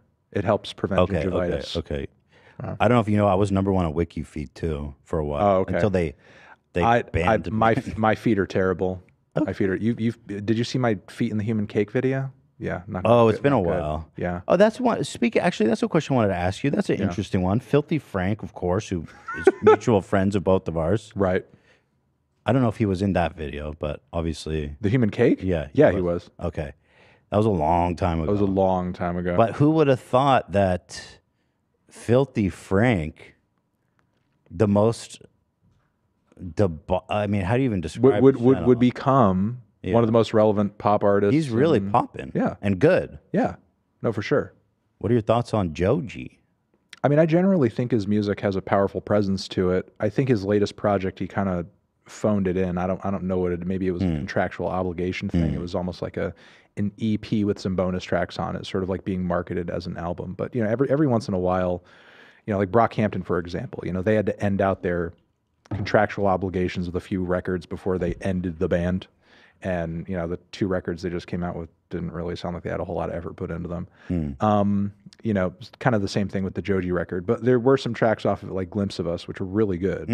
I think he's coming into his own as a songwriter and a singer. And it's been really cool to kind of see him go into a different creative avenue. Yeah, it's really interesting. His music videos are awesome. Love. Also, you fuck with Matt Watson? I don't like him. No, that's fine. But I mean, I like. He sent me. I don't know. He's kind of a piece of shit. They sent me a chair that was really small. From what I've heard, I don't like. I'll say I'm on good terms with Matt. Okay. But he's also kind of, you know, making his attempt at a little YouTuber kind of music balancing thing too. And you know, I think it's good that people in this field are making some waves in the music world. Yeah, I don't know if you've seen this, but he got his ass fucking beat. Oh no, I saw that. You did? Yeah. Oh, let's watch it in 4K. Oh god. Because it only lasts 5 seconds. No, I saw. This is all I know about Matt Watson is this right here. Ready, Matt? Did you? By the way, I'm joking. By the way, but did you see Joe Rogan crying about how this clip? You never saw that, bro? No. What did he say? Oh, you're gonna love this. Oh my god. I got it. Here, someone send this to me. Dude, you're gonna love this. So you watched this? You saw I did watch this, and I'm aware of Dad. Like, you know, I come from an era of YouTube. I remember Dad from yeah, me too. Me too. Man. You know, honestly, like, truth be told, I would not want to fuck with Dad. Like, Dad, I would not get in the ring with Dad. Knowing his, even at the weight that I am, knowing his background, he's faster than you. You can't keep up with that speed. He's a dancer. He's gonna have an endless, got insane endurance, and also he's a little crazy stamina. Yeah, and he's definitely got a screw loose. Yeah. Like, he came on our show to promote his fight against Matt, and he was just like, he's an animal. My life is a tragedy. I'm fighting for my dead girlfriend. I was like, whoa, dude, I don't fuck with. Yeah, you don't want a dead girlfriend punch. No. Nobody wants a dead girlfriend punch to the face. No, but I would pity anyone who gets in the ring with him, dude. That would be a fucking disaster for anybody. Yeah, but anyway, no, I like Matt Watson. He's just a giant pussy, dude. Yeah, he didn't prep for this. He didn't practice at all. Very obviously. Like, geez, the body blows. Like, he's punching so fast. Dude, Dad, you can't even keep up. Bam. Bam-a-lam. This was the first fight, and I was just like, "What is this?" He's not defending. He's not even really trying to hit back. Oh, what is this? Pow. His comb over blowing in the wind, right? Because he's so fast. Yeah. So anyway, everybody's familiar with this. So Joe Rogan somehow came across this fight, and why is he wearing a NASA? Yeah. Like what? Yeah. Is Joe okay? I don't think so. I mean, the man does a lot of DMT, and at that age, I'm just not sure that the chemistry of the brain is going to be unaltered. He's wearing a fake cosplay NASA top like he's 6 years old. I mean, like, does he think he's actually an astronaut? He might. I mean, he spends his free time in a deprivation take on DMT. That cannot be good for your brain. He thinks he's orbiting the moon right now. Well, you'll see how fucked up he is. So he saw that fight between Dad and Matt Watson, and I just need to emphasize to you that his take right now is 100% genuine. Fuck you. This is an edit I saw a video Matt today posted of a boxing match between a father and a son. It made me so sad. Swear to God, bro. It made me so sad. Oh my God. Because there's this young kid. Joe Rogan. He looks like he's probably like 17 or 18. No. And the father's 42. No. And the father beats the shit out of him. No. I mean, like, dings him in the head and he keeps literally has punching him. Daddy like, on his chest. That's your son. Well, no. And we're watching you beat your He's son on the verge of tears. Because I get your son probably got cocky with you, but and he celebrates after he knocks his son out. It made me so sad. Because first of all, I'm like, that kid has brain damage now, 100%. Maybe it's just a little. Maybe he'll be fine. Maybe he'll get over it. But maybe you fucked him up. That can happen too. He might be depressed from now on after that. It might fuck up his pituitary gland. It happens to people. And you just did that to your son. You're supposed to like touch him up. You're supposed to not even hurt him. Like slam him in the body a little bit. Like, you think he can fight? Okay, good dude. Okay, let's have a little boxing match. You don't tee off on your son's face on television. It's crazy. How old was the kid? Kid looks young. To me, he looks like, he could be 20. He could be 19. He looks young. He's real skinny. And the father's kind of jacked. Not too jacked, but, he's fit. And he could fucking punch. He knows how to box. And the son doesn't look like he has any idea what the fuck he's doing. I don't know what the thing was. That's really what he's reacting to? I swear, yes, yeah. We know this for a fact? You'll see. You guys are crazy. You failed. You've failed as a man. Yeah, this is it. That's not exactly what was happening. It's not? What is it? They're not father-son. Oh, why does it lie? It says father knocks out son in celebrity boxing match. Oh my God! This is like a YouTuber thing. This guy's a YouTuber and he's a YouTuber. I'm such a sucker. Can you fucking believe? Christ! Oh my fucking is the God! most popular entertainer in the world, and he's informing a whole generation of young men. Also, on top of it, it's like you literally make your bread and butter off of like a sport where people like if he's that upset about people getting their pituitary glands fucked up, like in your field, people get their pituitary glands fucked up all the time. What does it matter if it's between a father and son? It's like if it's not between a father and son, are you less sympathetic to the pituitary gland? Obviously, yeah. Yeah. But like, as long as it's not between a father and son, fuck up as many pituitary glands as you want. He's just so unstable. He's like, I was sitting there and I was crying. His pituitary gland is fucked up. Yeah, bro, no. Your personal experience. I was thinking about it. I was in the deprivation tank this morning, thinking about this video. I was just coming down from my DMT trip. I had tears come rolling down my face. Why would a father do this to his son? The pituitary gland is not self-healing, I don't think. No, I don't think it is. Yeah. Hold on, I need to hit the DMT pipe one more time. I'm gonna Google if you can heal your pituitary gland. Yeah, let's get some details on the pituitary. That's him exercising. Yeah, he's such a fucking meathead bozo. Also, I love how he goes, why do they lie? You dumb idiot fuck. Ugh, I'd love that for him. Anyway, I'm surprised you haven't seen that, but I'm glad I could show it to you. Good news for anybody with a fucked up pituitary gland. There are options. Okay, treatable. Surgery. Ooh. There's also hormone therapy. Okay. There's also radiation therapy if your pituitary's fucked up. Radiation? How's that going to help anyone? I can't tell you. I'm no expert. I'm just Dr. Google over here. But seems like Joe's a little out of the know when it comes Matt to. Matt has options. Yeah, Matt has options. If his pituitary's currently fucked up, which if it continues to be, he could go down that Joe Rogan route. He could become the next Andrew Tate, who probably also has his pituitary gland fucked up. Right. Interesting. All right, check it out. We've got a bunch of like kind of games and goofs. You said you have to leave at 3:30? Yeah. Okay, so we got all kinds of fun goofs here. So okay, let me go. The beef with Drake, I'm sure you've talked a lot about it. I did want to touch on that, and then we'll get into the games, I guess. Okay. So Drake's been thinking about you. Now, you're not a Drake fan. This is the lore going into this. There's some records I'm a fan of. There are a lot of songs I'm a fan of. He's got great singles. Yeah. The number of people who I'm a fan of is very few and far between. Okay. Often when it comes to a lot of the modern artists I review, I can't afford to be a fan of anybody because once you're that, you can't.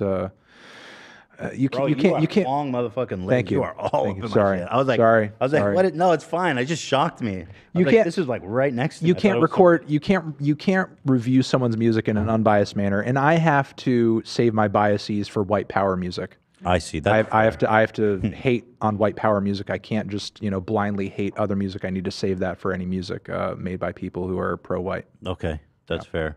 So the story is, you made a video, right, saying that Drake slid into your DMs, and this is all fabricated. The fact that he slid into my DMs was true.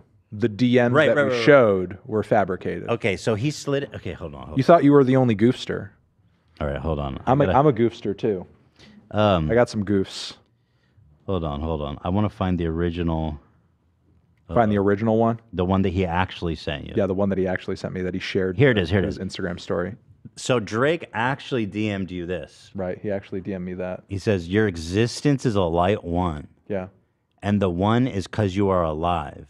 Now, if he doesn't like me, wouldn't me being alive be a detriment to my score? Wouldn't he be less generous because I'm alive? I guess to him a 1 is like, you know. Wouldn't I be a 10 if I was dead? Potentially, yeah, that could change things. Yeah. He says, and somehow wifed a black girl. Right.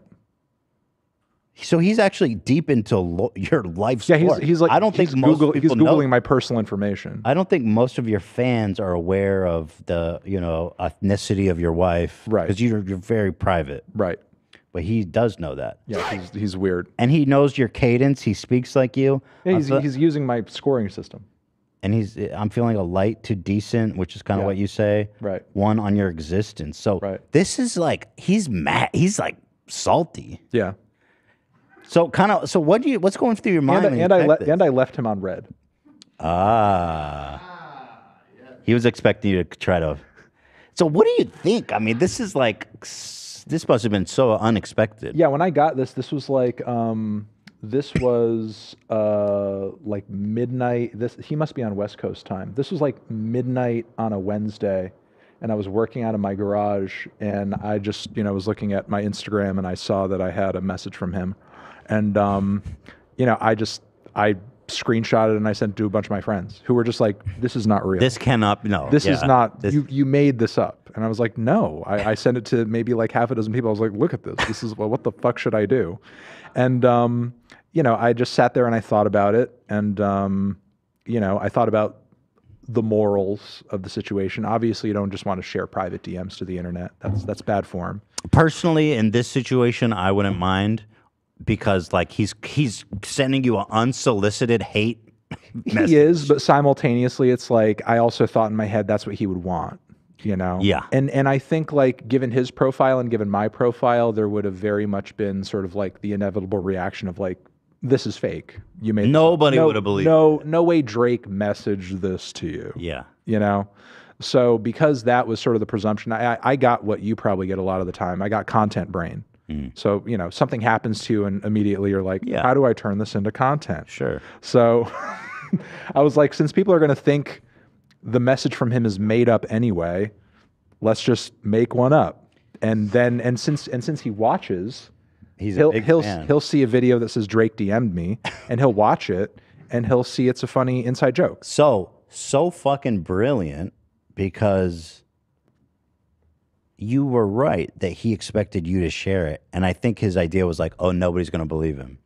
Yeah, and you baited him so good. Or either not believe me or he'll see me on camera mad. Mm-hmm. Oh, you called me a light one. Drake! See me angry or see me like, firing shots at him or being bitter or whatever.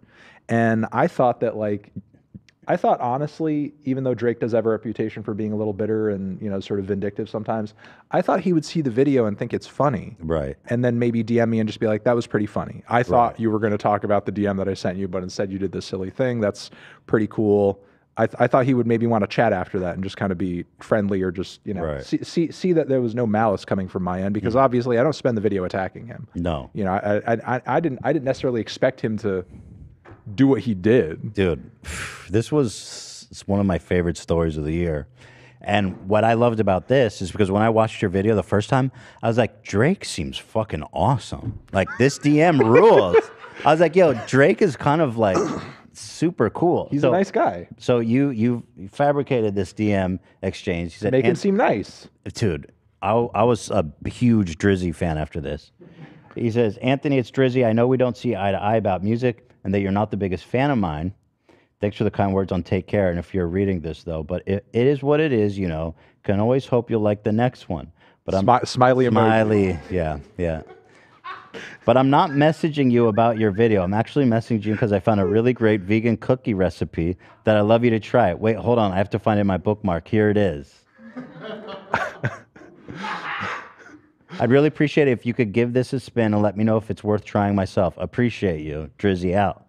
Some people have made the recipe on TikTok. and it looks like it came out pretty good. Did you just find this on the internet and copy paste? Or what? My editor did. I had the idea, and I said like it was sort of a choose your own adventure thing. I said to them, shout out to Austin.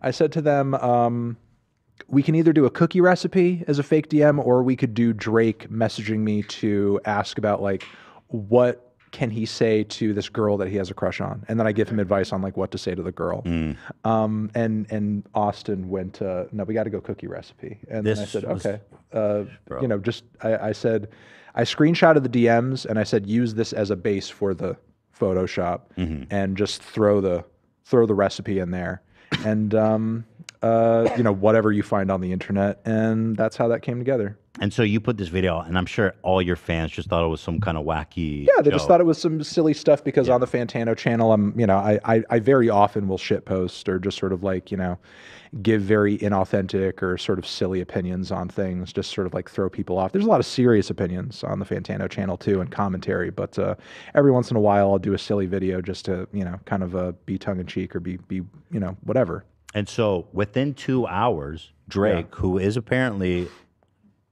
a huge fan of yours, right, posted this story, which presumably he was like, nah, this is what I said to him. Yeah, that's really what happened. Kind of like outed himself as kind of a big dummy, because this makes him look like such a fucking douche and gives you a ton of clout. So in terms of chess, I appreciate it. Thank you at the end of the day. Yeah. And I don't have to like, get into this for like clout reasons or anything like that. But, since then we've had positive exchanges. Positive. You've spoken to Drake since then? I'll say we've had positive exchanges. Not to the level of Logic. We're not like on the phone besties. And you guys DM'd? We've had exchanges. You don't want to say. You don't. I don't want to say, but it's been positive. Okay. Where it's like there's no bad blood there. Okay, that's nice. No animosity. That's nice. I love to hear that. Yeah. He's probably feeling bad because you just fucking clowned on him so bad. Like this YouTube music reviewer got the best of Drake.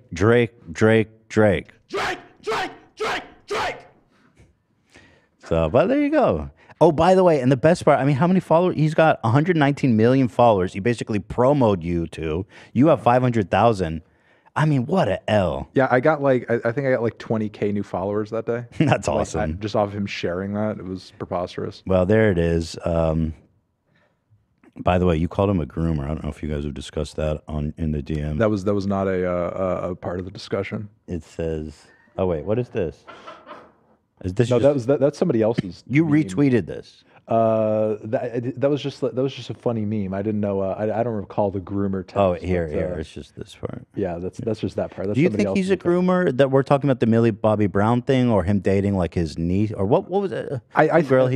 He has a history of having some contact with teenagers that people seem to be kind of, I don't know, I guess uncomfortable with. Yeah. It's a little odd. It's a little weird. I guess I'll say this: like, if Drake is such a, I guess in the wake of Me Too, we've seen all types of people, fall from grace because of their very, bad behavior, and rightfully so. I guess I would like to think that if there was anything super scandalous out there about him, like, if he was stupid enough to send underage girls DMs that could potentially incriminate him, maybe it would have come out by now. I think that's a fair assumption. I guess. But you never know. And that's the thing. You never really know, and I don't want to make any presumptions of the guy or say anything defamatory or something like that. But I think, sort of like go off the presumption that he is most definitely a pedo. Oh, sorry. No, he's not. That was a joke. There's no evidence that anything like that happens. Purely a joke. Speculative. But obviously, again, it's like it's obviously widely acknowledged and understood, and even guys like Tyler, the creator, have sort of like thrown out like a sub in a song, like, "Oh, Drake, I have a milli for you," or whatever, a million, or so on and so forth. So I think I think it's something that I hope that he in his career continues to distance himself from and just behaves, but simultaneously. I don't know what was sort of like going on in his head with the new record that he just put out with 21 Savage in terms of like the shots at Megan, which obviously Tory did not ended age up well. being that didn't age that didn't age well. And then he had the shots against what was it, Serena?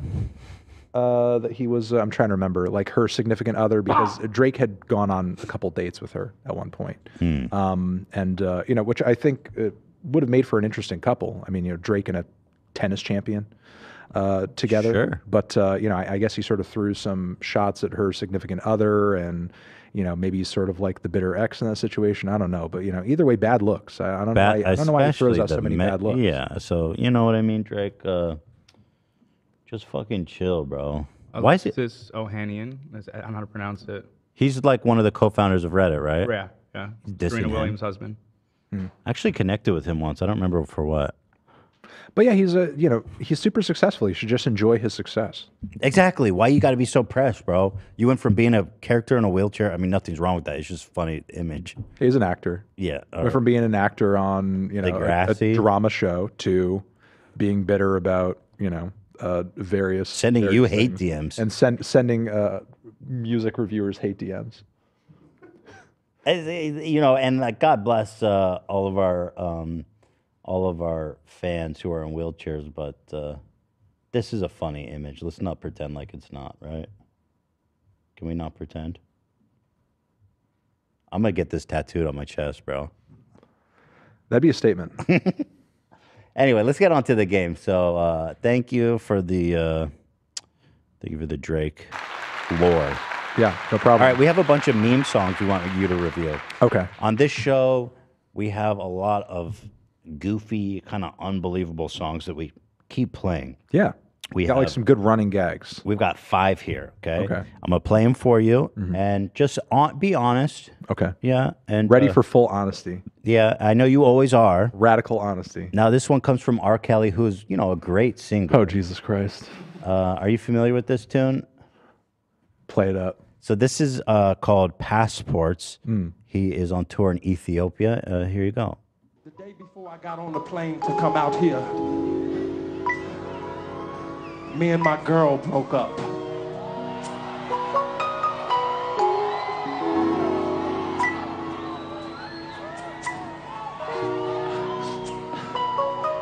Yeah, we broke up. The ladies are excited about that. Oh, yeah. The beat is, I'm feeling it too. Right. It's a good melody. Mm-hmm. And it was over something really, really silly. Yeah. Something we shouldn't have broken up over. But it is. It is what it is. We broke up, and here I am in Ethiopia tonight. He's in jail, of course, for Question. sex trafficking and imprisonment. Is there anybody out there single? Yes, here we go. That broke up with a man and they looking for somebody else right now.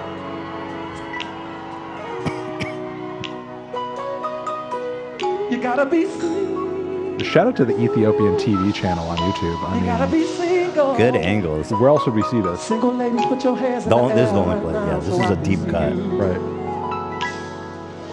Shout out to the keyboard player too. I think we single-handedly blew the song So up. many. But hold on, the best part's good. Single ladies, single ladies. Now I would like to get to know you and talk to you and have a drink or something, and we can just have something to eat and just. But at the end of the conversation, I'm gonna want you to come back to America with me. I know I am. So you gotta be willing to split the difference. Come to America and see me. I come out here to see you in Ethiopia. But it's so hard to get back and forth, Problem. How am I gonna get you from Ethiopia to America? Right. Let me think. He has a solution. It's coming. You haven't seen this? Oh my God, I'm so excited.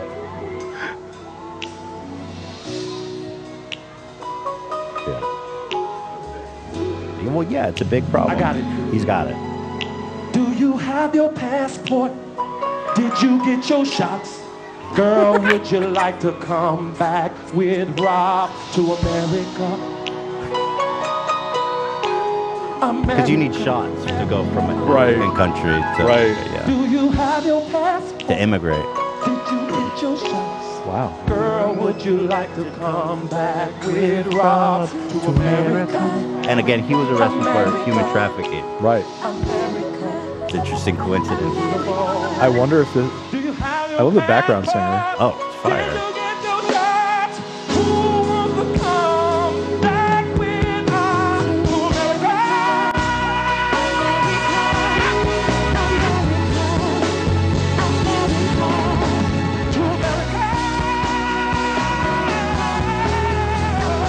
Human trafficking.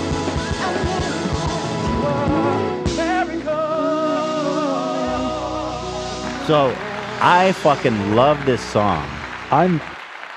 Was this rehearsed? I guess That's a hotly debated. Yeah. Now, in my opinion, I think he took the show on the road. These guys think it was improvised. But Could have just been improvised for that date specifically. that's what a lot of people think. But to me, it's like he's put a lot of time. He knows about the immigration process. He put the time into it. He knows about the shots. You think he's going from country to country and swapping out the whatever place, whatever location that he's in, and sort of offering an American trip to I think Ethiopia, potentially Zambia, Germany, wherever. I think probably he preys on more of the poor African countries. I think he would. Sure. I mean, anybody who he can sort of lord over. Yeah. This was one of our top selling merch items of last year, by the way.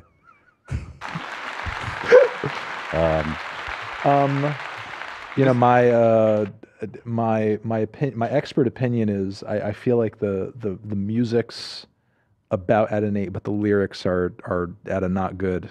So I'm kind of torn. Well, we need a rating. So I would say we're landing at about maybe a decent 3, maybe a 3. Yeah. So you're saying the melody is nice. The melody and the music and the drummer was killing it. Background singer was on point as well. Right. Who may have been trafficked from whatever country they were at previously. Right. That background singer maybe sort of singing. Does anybody want to join my band tonight? Right, you become a member of the band as soon as you join up. So, but the lyrics, is it what he's saying? Because his singing is beautiful. Right. Is it the content of what he's saying? Yeah, it's a very creepy content. Okay. So that. Yeah. Okay, a 3. Yeah. I would give it now I'm not a critic. I would give this a 7, but I'm no critic. I love this song, but okay. I'm glad that you saw that. Here's another one. This one comes from Logan Paul had a crypto project last year. Yeah, I heard about that. Dink Doink. It's gone really well, right? Well, there's a new one that he's getting shit about, the CoffeeZilla. Yeah. But this was from last year. It was a crypto project called Dink Doink. Does anybody have any Logan Paul NFTs that works on your production crew? I wish, man. Bro, is that a sponsor? If they did, they'd be retired by now. Is that a sponsor? Logan Paul NFTs? Well, what's interesting, and everybody put their money into this Dink Doink, and then all of a sudden it just went to zero. Like, oh, really? Crazy coincidence. That's never happened to an NFT project before. But anyway, here he made this theme song for the Dink Doink coin, and I'd like you to view it.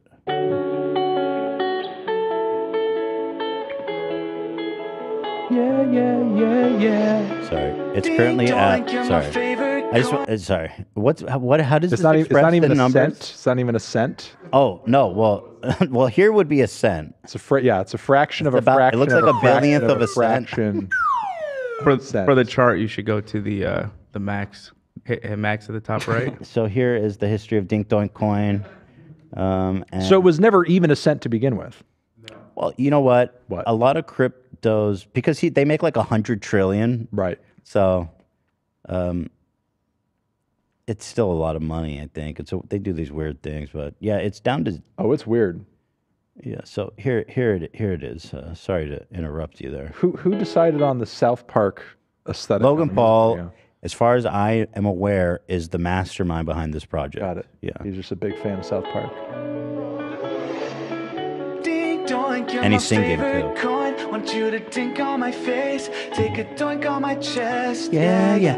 Dink doink, you're my favorite coin. Why don't you come on over? They should sue him for this. I honestly, It totally honest to down God for looks. that. It honestly to God looks like a South Park. You know, that's an interesting legal issue, like because they're not using the characters, but Sure. they are using the art style. They're using I the art wonder style. if that is. It's like would be a legal artistic. It's issue. like artistically speaking, a deep fake. Like, what if somebody used a deep fake of you to endorse? That's a project? really good point. Yeah, Like the way that it looks like Matt and Trey made a video to get people to buy up into an NFT scam. That's a really good point, and I don't think it's too late for them to sue them too either. Maybe if sue. they are watching this, Making a recommendation for this is not legal advice.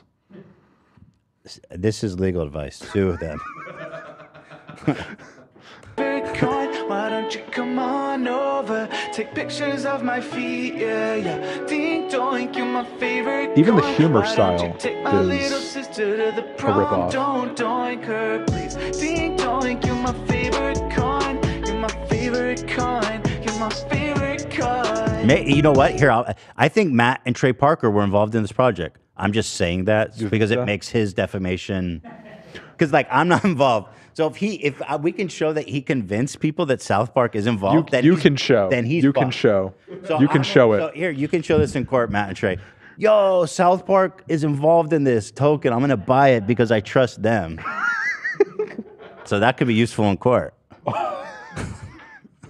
Dink doink, you're my favorite coin. My girlfriend says thank you for all the new girlfriends. Yeah, dink doink at an all-time high. What it's really high when you keep getting higher. Yeah, dink doink, And you're yet my the numbers favorite never coin. went high. Never. They just went down. No, maybe after this it went higher for a second, but yeah, mostly down. When you turn my wallet into a penthouse.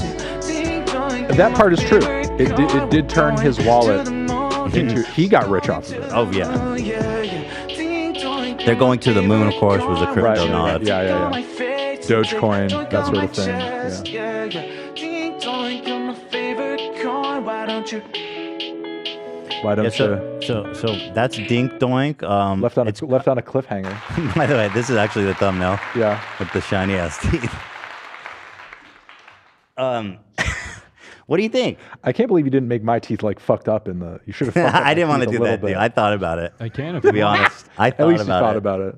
I didn't want. Actually, I like. Geez. It's kind of a fire beat, I think. Yeah, it's kind of a fire beat, and Dink Donk is my favorite coin. Catchy. You know, again, I feel like I'm feeling about maybe a 7 on the music. But then, you know, it had like a nice emo trap kind of vibe to it going on. But then you had kind of the scamminess of, listen, I give this a 0.00000017431 out of 10. Wow. There it is. To the moon with this rating. Yeah. Once again, music is good. The content, questionable. Yeah. Wow. Yeah. Okay, interesting. So the meme songs are having a rough time here today, but this one, I think the content is good. Okay, It's the content's wholesome. good on this one. There's nothing wrong. This one is a iconic song. It's called "That's America to Me." Okay. And I think I do love some blind patriotism. you're gonna love this one. Sorry, I'm gonna start it from the top here. I don't want. Yeah, of course. You want the tension to build on the intro. Yeah, it's all good. That's America to me. Is that how it goes? Exactly. Dude. Okay. You're right. Nailed it. I've never heard this before. I was like, never fucking heard this. I was like, have you heard this? Nope. Mom and Dad and Apple. Sorry, there's just some comments I need to read. I see a lot of people saying this new South Park NFT seems really interesting. So, South Park, it made an NFT called Dink Doink. Did you all hear about it? I just want to get him sued so bad. Sounds like something that sounds out of character for them. But there it is. It's unmistakably South Park NFT. Maybe I can still invest. Mom and Dad and apple pie, baseball games and picnics in July. The guy's mustache is good.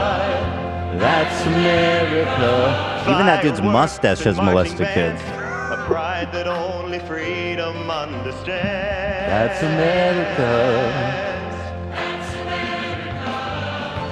That's America. That's America to me. I did nail it. How did I know? You nailed How it. did I fucking know? I legit was. How did I know? And choreography? Right. That's America. There's a budget too in this. I don't know where. Right. Defensive rights. Yo, karate. Yeah, that's what they teach American foot soldiers. That's America. That's America. He's got so much charisma on stage. You, me. There's not a keychain?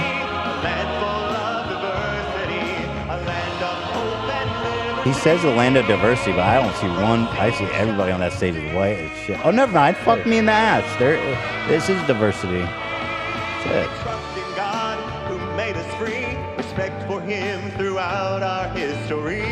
That's America. As long as you respect God, it's diverse. Families that stand and say, Family values.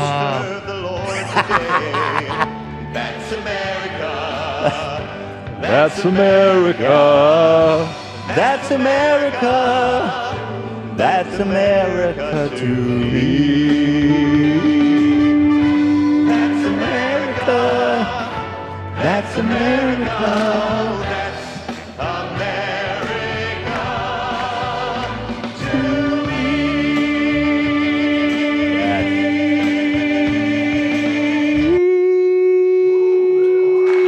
So, I mean, wholesome top subject matter. Yeah. Beautiful singing voice, top level 10. choreography. 10 out of 10. It's a 10 out of 10. Come on, be honest. It's flawless. This isn't a joke. It's flawless.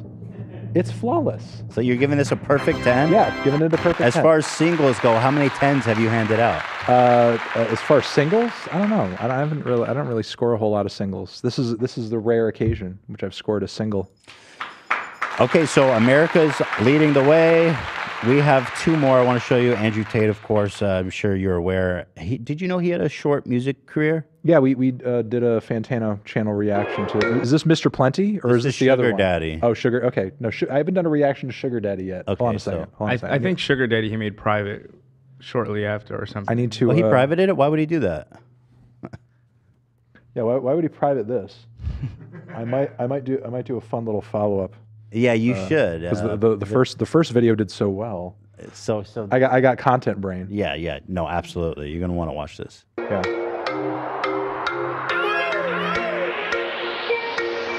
Girl, you look good. I don't wanna lie. Girl, You know look I wanna good. fuck, but I don't wanna try. I'll take you to Dubai, put you in the sky. Money on a Put plate, you in the girl, sky. I know you wanna ride. I Threaten make it feel you. nice, get a little high. But if I'm on the grind, then I probably won't reply. I'm the type of guy, bitches on the side. I'ma spend the money, we can spend a little time. All you gotta do is ask me. Ask And I me. can make you look classy. Make you look classy. Make you walk past me. I Make you told walk whip around, past I me. had to get you in my backseat. Put you in my backseat. And call me Mr. Plenty. Check the leather on the Bentley. Bentley. Sure your friends will get friendly. Maybe Bentley. I could be your sugar daddy, yeah. Sugar daddy, sugar daddy, sugar daddy. Money, maybe I could be a sugar daddy. It's rare. It's really long. Like, I mean, 3 minutes. What I find weird about this video? What I find weird about this video is that often in rap videos, you will have a handful of different shots, and across those shots, you will have a costume change because obviously, Okay. like, you have a rapper that wants to, like, you know, Flex. they want to showcase their outfits and their chains and, you know, their style and so on and so forth. Andrew Tate has gone from one haircut to another. Is that He has like yeah. this weird little short, like, English buzz. yes. And then he goes full bald, and he's kind of bouncing back and forth between being bald and just That kinda is having very interesting. That's the observation. game. So here he's full bald. Yeah, sometimes he's full bald, Then sometimes he got a little like. and sometimes he's got a little on the top, Yeah. which I don't get. It's kind of jarring. And this guy has a shirt as a dress. So what are we feeling in terms of the musical credentials here? Yeah, this is mid. The beat sucks. The Vocals are the kinda flow. interesting. The flow. There's not a lot of flow to it. But call me Mr. Plenty. Oh wait, there's. I'll put you in my Bentley. Wait, the best part is here apparently at 1:30. Let me make sure you see that to give it a fair review, of course. Yeah. Girl, you look Yeah, I good. know. Girl, I you don't look wanna good. Girl, look good. sugar daddy, yeah. Sugar daddy, sugar daddy. Incredible backup vocals. Right. Sugar daddy, sugar daddy, sugar daddy, yeah. But your girl, tell me she's your girl. I got money I can spend. Yeah, we play that soundbite a lot. Your girl, get your girl. Your girl. That was kind of fresh what you did back there. Such a smooth voice. Such a smooth, beautiful. Puts me at ease. Yeah. Makes me want to be sex trafficked. Yeah. He does. If somebody said to me, "What does a sex trafficker sound like rapping on a beat?" It probably would be like, I'll sex traffic you. Your girl. Room to Romania. I'll take good care of you. It would be somewhere in that bad cigarette breath range. Yeah. So what are we feeling? I would say we're feeling a -3. Okay. All right. Or whatever amount of years Andrew Tate's going in the slammer out of 10. That'd be a really good. He hasn't been sentenced yet. I think he's going to be doing at least 15, in my opinion. I'm ready for me now. Damn, I wanted to play you this Yoko Ono song, but it got claimed. Uh-oh. That sucks. I've never seen this notification, though. It says the owner allows the content to be used on YouTube. Oh, so is it still monetized? I'm not sure. Dude, I've never Yoko's a gotten this woke before. queen, bro. That's awesome. Oh God, I'm kind of a Yoko stan. Okay, I'm so a then slight maybe Yoko let's stan. pull it. Maybe just open it on the phone, and he can listen to it because y'all know the war. What's the song? The War Zone is What's the called. song? War Zone. Yeah. Is it like a recent one? It's not super old. It's not super within old. the past 10 years. Okay. Yeah. It's probably okay. Show me this awful ass song. Should we just let's just listen to it? I guess for a moment. Yeah. No, let's do it. I want to hear it. Yeah. I can find you a good timestamp if you want. The owner allows content to be used on YouTube. See click the details. What does it say on that? I've never seen that either. Let's see. Can I play a Yoko banger? I love Yoko. I'm gonna play a Yoko. It's Yoko. Okay. It says impact on the video. No impact. No impact. Channel not affected. Visibility. And monetization? This channel I uploaded doesn't have monetization, so I can't check that. Okay. Well, are we gonna hear it? Are you gonna play one? Do you want to search it up here? Or do you want me to play it off my phone? I would just search it. It's called Walking on Thin Ice. Oh. Wait, you want me to search it? Okay, sorry. Yeah, search it because it's gonna get claimed too, I think. Okay, well we don't have to do it. If That's it's what I'm gonna be afraid. claimed. You know, it's like you do a 3-hour. I'll just play it. I'll just play it over my phone. Yeah.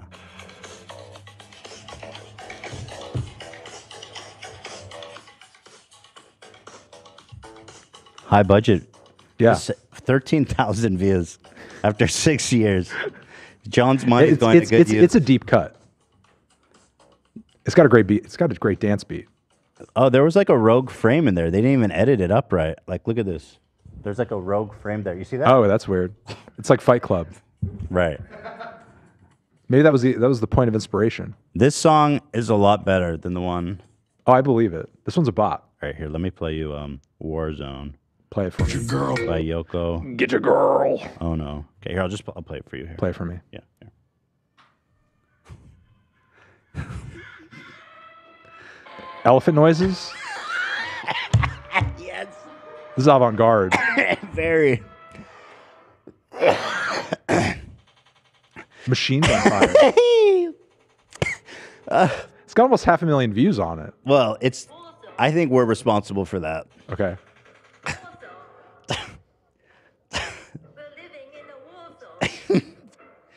Maybe a little on the nose. The machine gun sounds are so bad.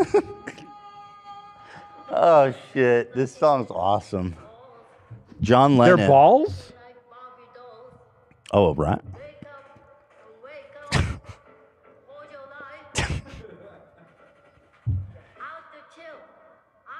If one of you upload it to a monetized channel real fast, could play it. Yeah, it's that for the whole time. I mean, frankly, I find her voice haunting. I've always found her voice very like unsettling. in a compelling way. Like in an interesting way. Mm-hmm. In an interesting way. Well, for Warzone, off of what I heard, we'll we could say a 7 out of 10 for Warzone. Wow. It would be a 10 if there was actual machine gun fire in the studio. Okay, as opposed to That's stock. avant-garde. She's a coward for not doing that. We need actual gunfire in the studio. Zach, you're fucking crazy, dude. That's Wendy winning. If she was singing like that while firing a Glock, okay, in the studio, that would really bring the vibe of a war zone home. Well, John Lennon's legacy is in good hands there. Are you a fan of John Lennon? I like John Lennon's stuff. I've interviewed his son Sean on the show. Okay. As well. Okay. Yeah. Nice. Was that the one he abandoned or the one he loved? That was the one between him and Yoko that he loved. Okay. Yeah. That must be nice. All right. So let me. This is the. I know you said it's 3:30, so I'm gonna do this really fast. Yeah. Okay? Go for Do you need to leave right now? Yeah. Go for it. No. Tell me. Okay. So we all put together. We're confessing our guilty music pleasures. Okay. And I'll just be fast. I'll tell you what it is, and you just give me your snap. All right, tell me. Judgment. My guilty music pleasure is Third Eye Blind. I fuck with them hard, bro. Actually, the debut is really good. It's the underrated. debut album is insane, right? Gotta get my punk ass off the street. Yes. Knock it all down. Can I graduate? Yes. So There's bangers on the debut. So that's Fantano approved. Yeah, the debut is Fantano. Okay. Hell yeah, dude. Hell yeah. All right. Zach's guilty music pleasure is Creed. Yeah, I can't. You can't get behind that. What's wrong, dude? Why? Just any kind of singing from the 90s or early 2000s that's just basically a shitty Eddie Vedder ripoff. So no.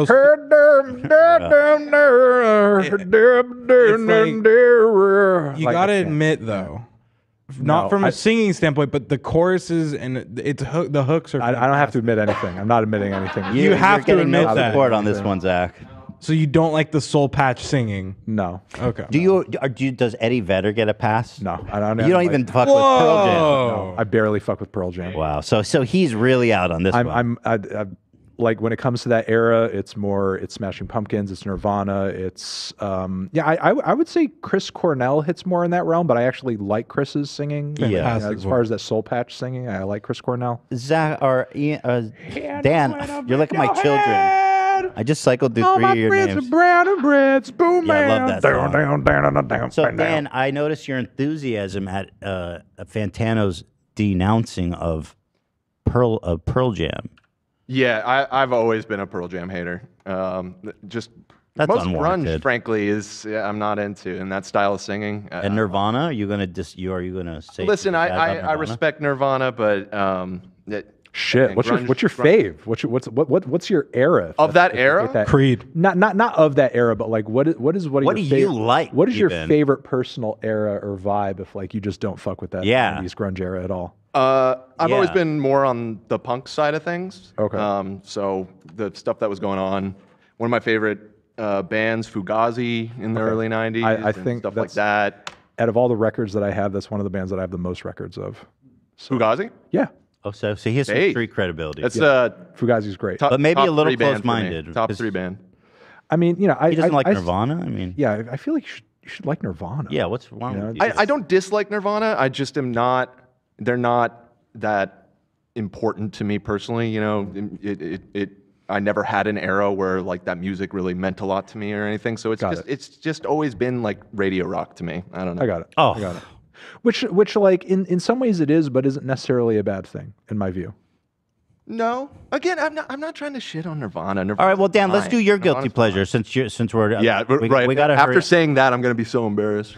Now listen, Dan's guilty pleasure. I'll just be straight up. I didn't even know this was embarrassing because I'm a huge fan of this band, and everybody I know growing up is. So I'm just going to blurt it out. Maybe it's a California thing. Sublime.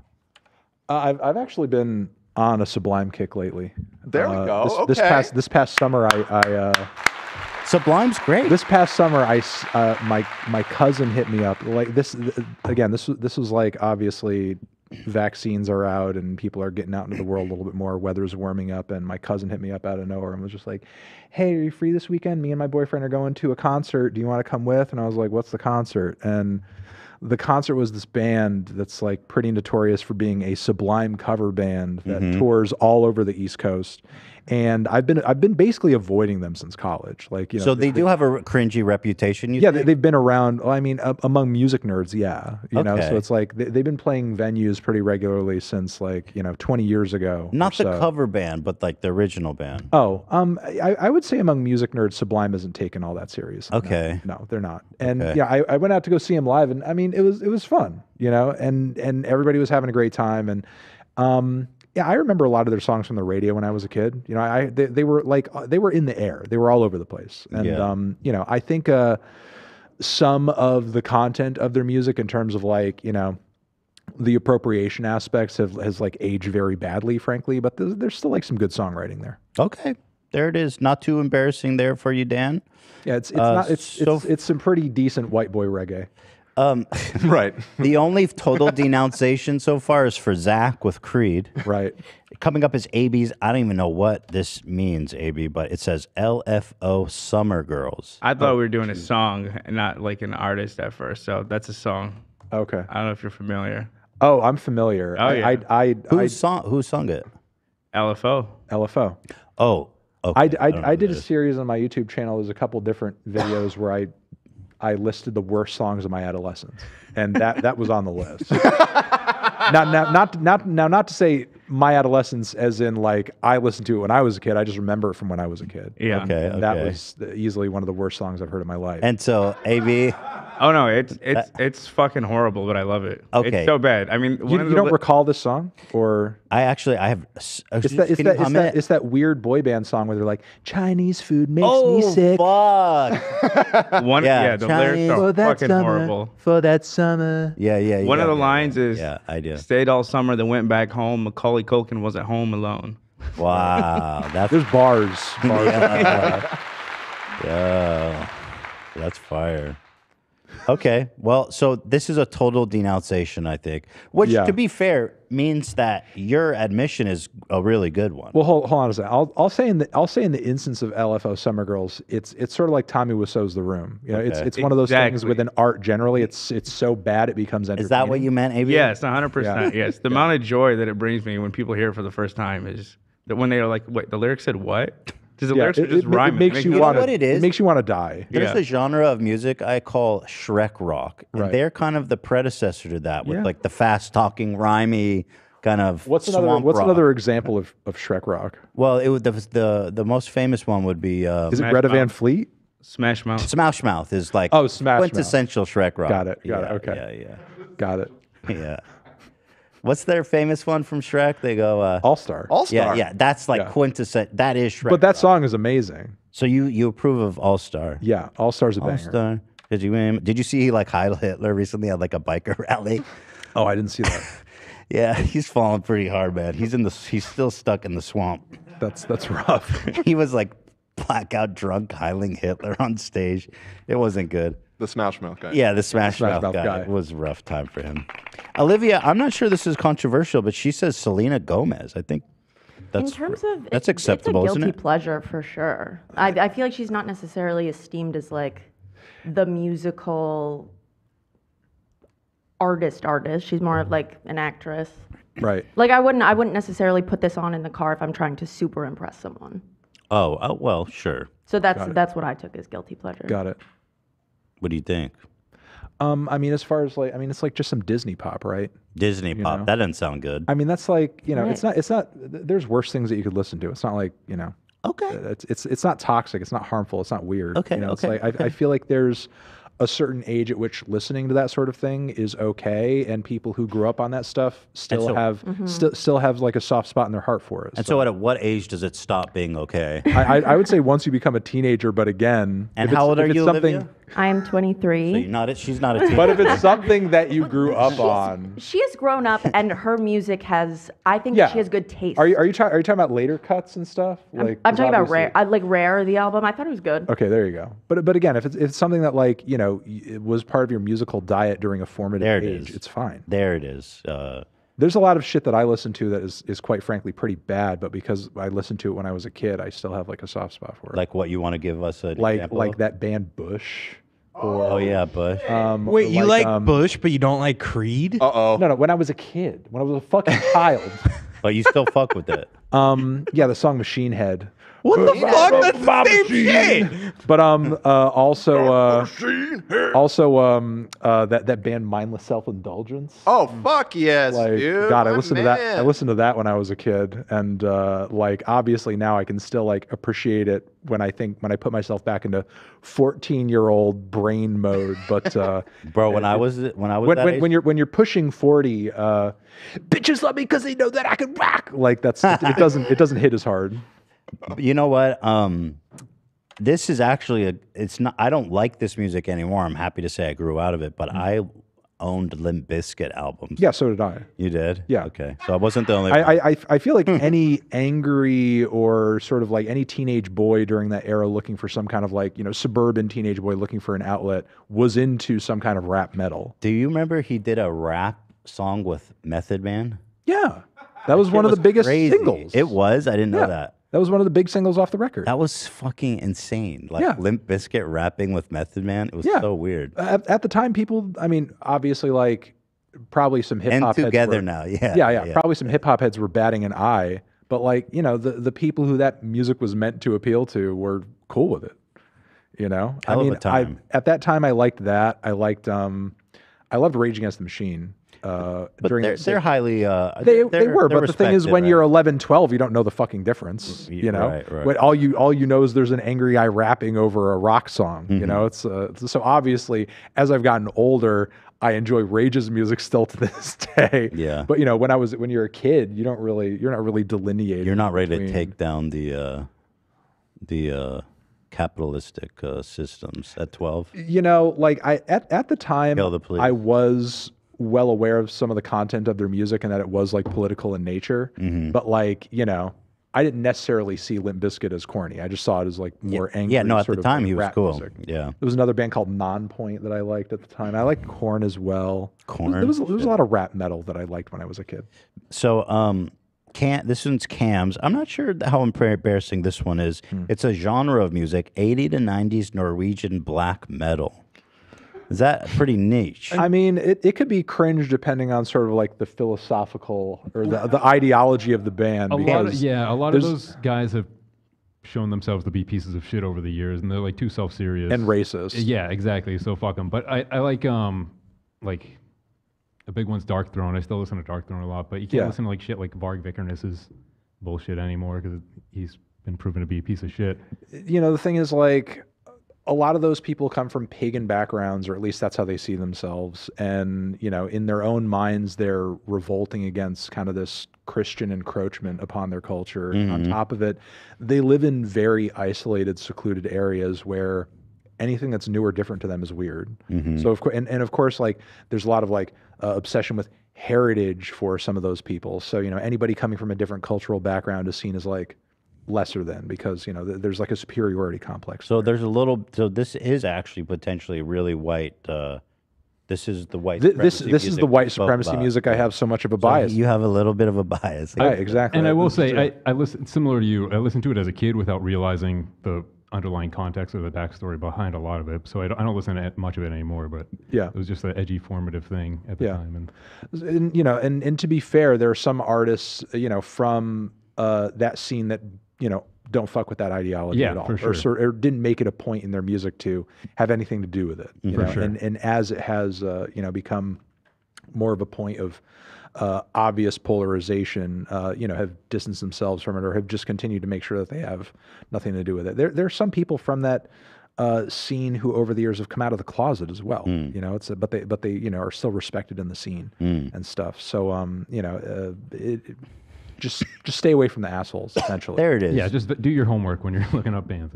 There's one more, Love. He lives in Sweden, so this one's called Dude Mark. Dödmark, yeah. I figured since I'm Swedish, I had to represent, and I think you know what Dödmark is, I'm guessing. I'm unfamiliar. Dödmark. Oh.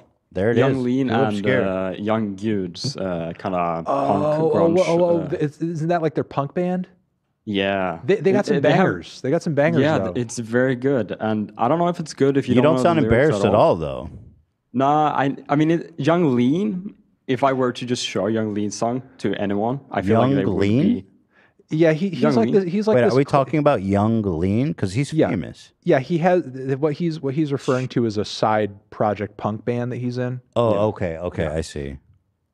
But Which Young Lean has some in pretty good general tracks. is, it's really good, and I am a little bit embarrassed when I show just Young Lean in general because I think I don't know, it's very an acquired taste, I guess. Are you talking about like over there? Is No, he not worshipped like a god? Here he's worshipped, Oh, but I in mean, he America should and stuff. be. I mean, he's worshipped pretty much everywhere, I suppose. Yeah. But, I don't know. Just people who haven't heard of him before. It's kind of. He should run for president over there. I think so too. I want to ask you actually a question about Young Lean. Okay. Because when this song came out, I thought it was cool. I mean, I know it's not the best music in the world, but at the time, like any of my friends who I knew who were into hip hop, thought it was the dumbest shit, and were like, dude, this is embarrassing. Don't show me this shit. Right. Like that bad. You know what I mean? Right. And so something like Kyoto, which came out 9 years ago. Right. Were you fucking with this, or what do you think I was about not it? fucking heavy with Young Lean's early stuff. I mean, This is his most viewed song. I guess I'll say this. Like, I did mess with cloud rap generally. I just think there were more interesting cloud rap artists. Okay. You know, that actually brought maybe some better lyrics to the table. But like, I mean, I like the aesthetic. I get the aesthetic. That looks You like know, love.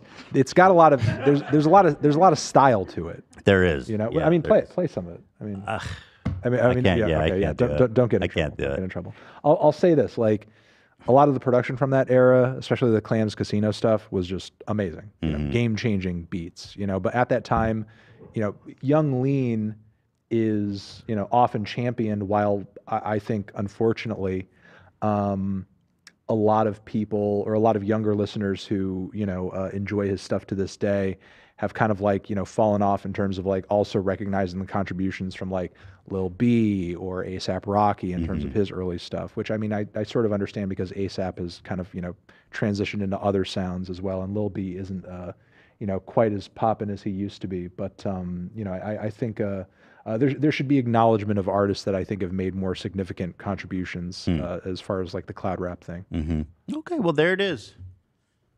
Anthony Fantano finally got all of his opinions. Got all my opinions, and I made it here. Yes, sir. You could check me off your smash list. I heard you're going to Hassan's stream. Yeah, doing that tomorrow. Nice. Yeah. Yeah, he's super boring, bro. So just be prepared to sit Yeah, there. he wants to go to the gym with me. Oh, for real? Yeah. You think? Can you bench? Can you bench a lot? I can bench. I don't know if I You could think you can bench a lot. outbench him? No, probably not. Probably can't outbench him. Oh, I you're don't know going if to he's benching. You're going to Therapy Gecko tonight? I'm going to Therapy That's Gecko awesome. tonight. So your schedule is jam packed. It's a whole new media tour. That's awesome. Yeah. Well, Anthony Fantano, the busiest music nerd. He's on YouTube. You know where he is. I mean, do you have any project? Still on YouTube. Yeah. Hell yeah. We're on Twitch. We're on TikTok, The Needle Talk. We're just pumping out content all the time. There it is. The reviews are still the bread and butter, and that's what we're doing. Does anyone try to pay you off for a good review? Mostly just sort of like smaller people who are just like, who just kind of presume that like out of the gate, that's how things work. Right. How much do you pay for a review? And it's Okay. like, we don't. You know? Have you ever been offered? Did any of them ever offer you like an insane amount of money or anything? Like, I don't know, maybe some like fucking rich, obscure weirdo, like at one time. Not anybody anyone would care about. But Yeah. of course, like I said, no. You know, it's like, there's never been an instance where like some guy like Drake is like, I'll pay you this for the review, or I'll rate your existence a light 1. You know, it's like nothing like that. Drake! There it is. All right, Anthony, thank you so much for coming by. It was really nice to finally get a chance to meet face to face in the chat. Lots of love for you. Lots of admirers here in the podcast. We're all fans of what you do, and the audience loves you as well. So keep it up. Stay busy. That's what I'm going to do. And we'll be watching. Thank you. So thank you guys. It's Friday. Happy Friday. Fuck, baby, fuck. Woo. Anything going on next week, Dan? The tease? Our guest next Friday, never mind. Olivia's going to me. So. Not. Okay, it's not completely confirmed. But we might have a very interesting guest next week. I don't even know what you guys are talking about. I'll tell you after the show. Yeah. Hopefully it'll work out. Cool. And we have somebody on Monday calling in. Olivia's lipping to me, but I still don't know what it is. John Buckley, the Watch TikTok dude's calling in on Monday. Oh, fun. I love him. Yeah. Big fan. Olivia's typing it to me. I'll leak it. Oh, that is okay. Yeah. Yes. We can't say it? Why can't we say it? Because I guess we'll talk about it after all right. we go off. Thank you guys. Have a great weekend. We'll see you all on Monday for another action-packed week of content, laughs, spoofs, goofs, bomb threats, and no. What one of those? Decapitations, No. hostage videos. All right.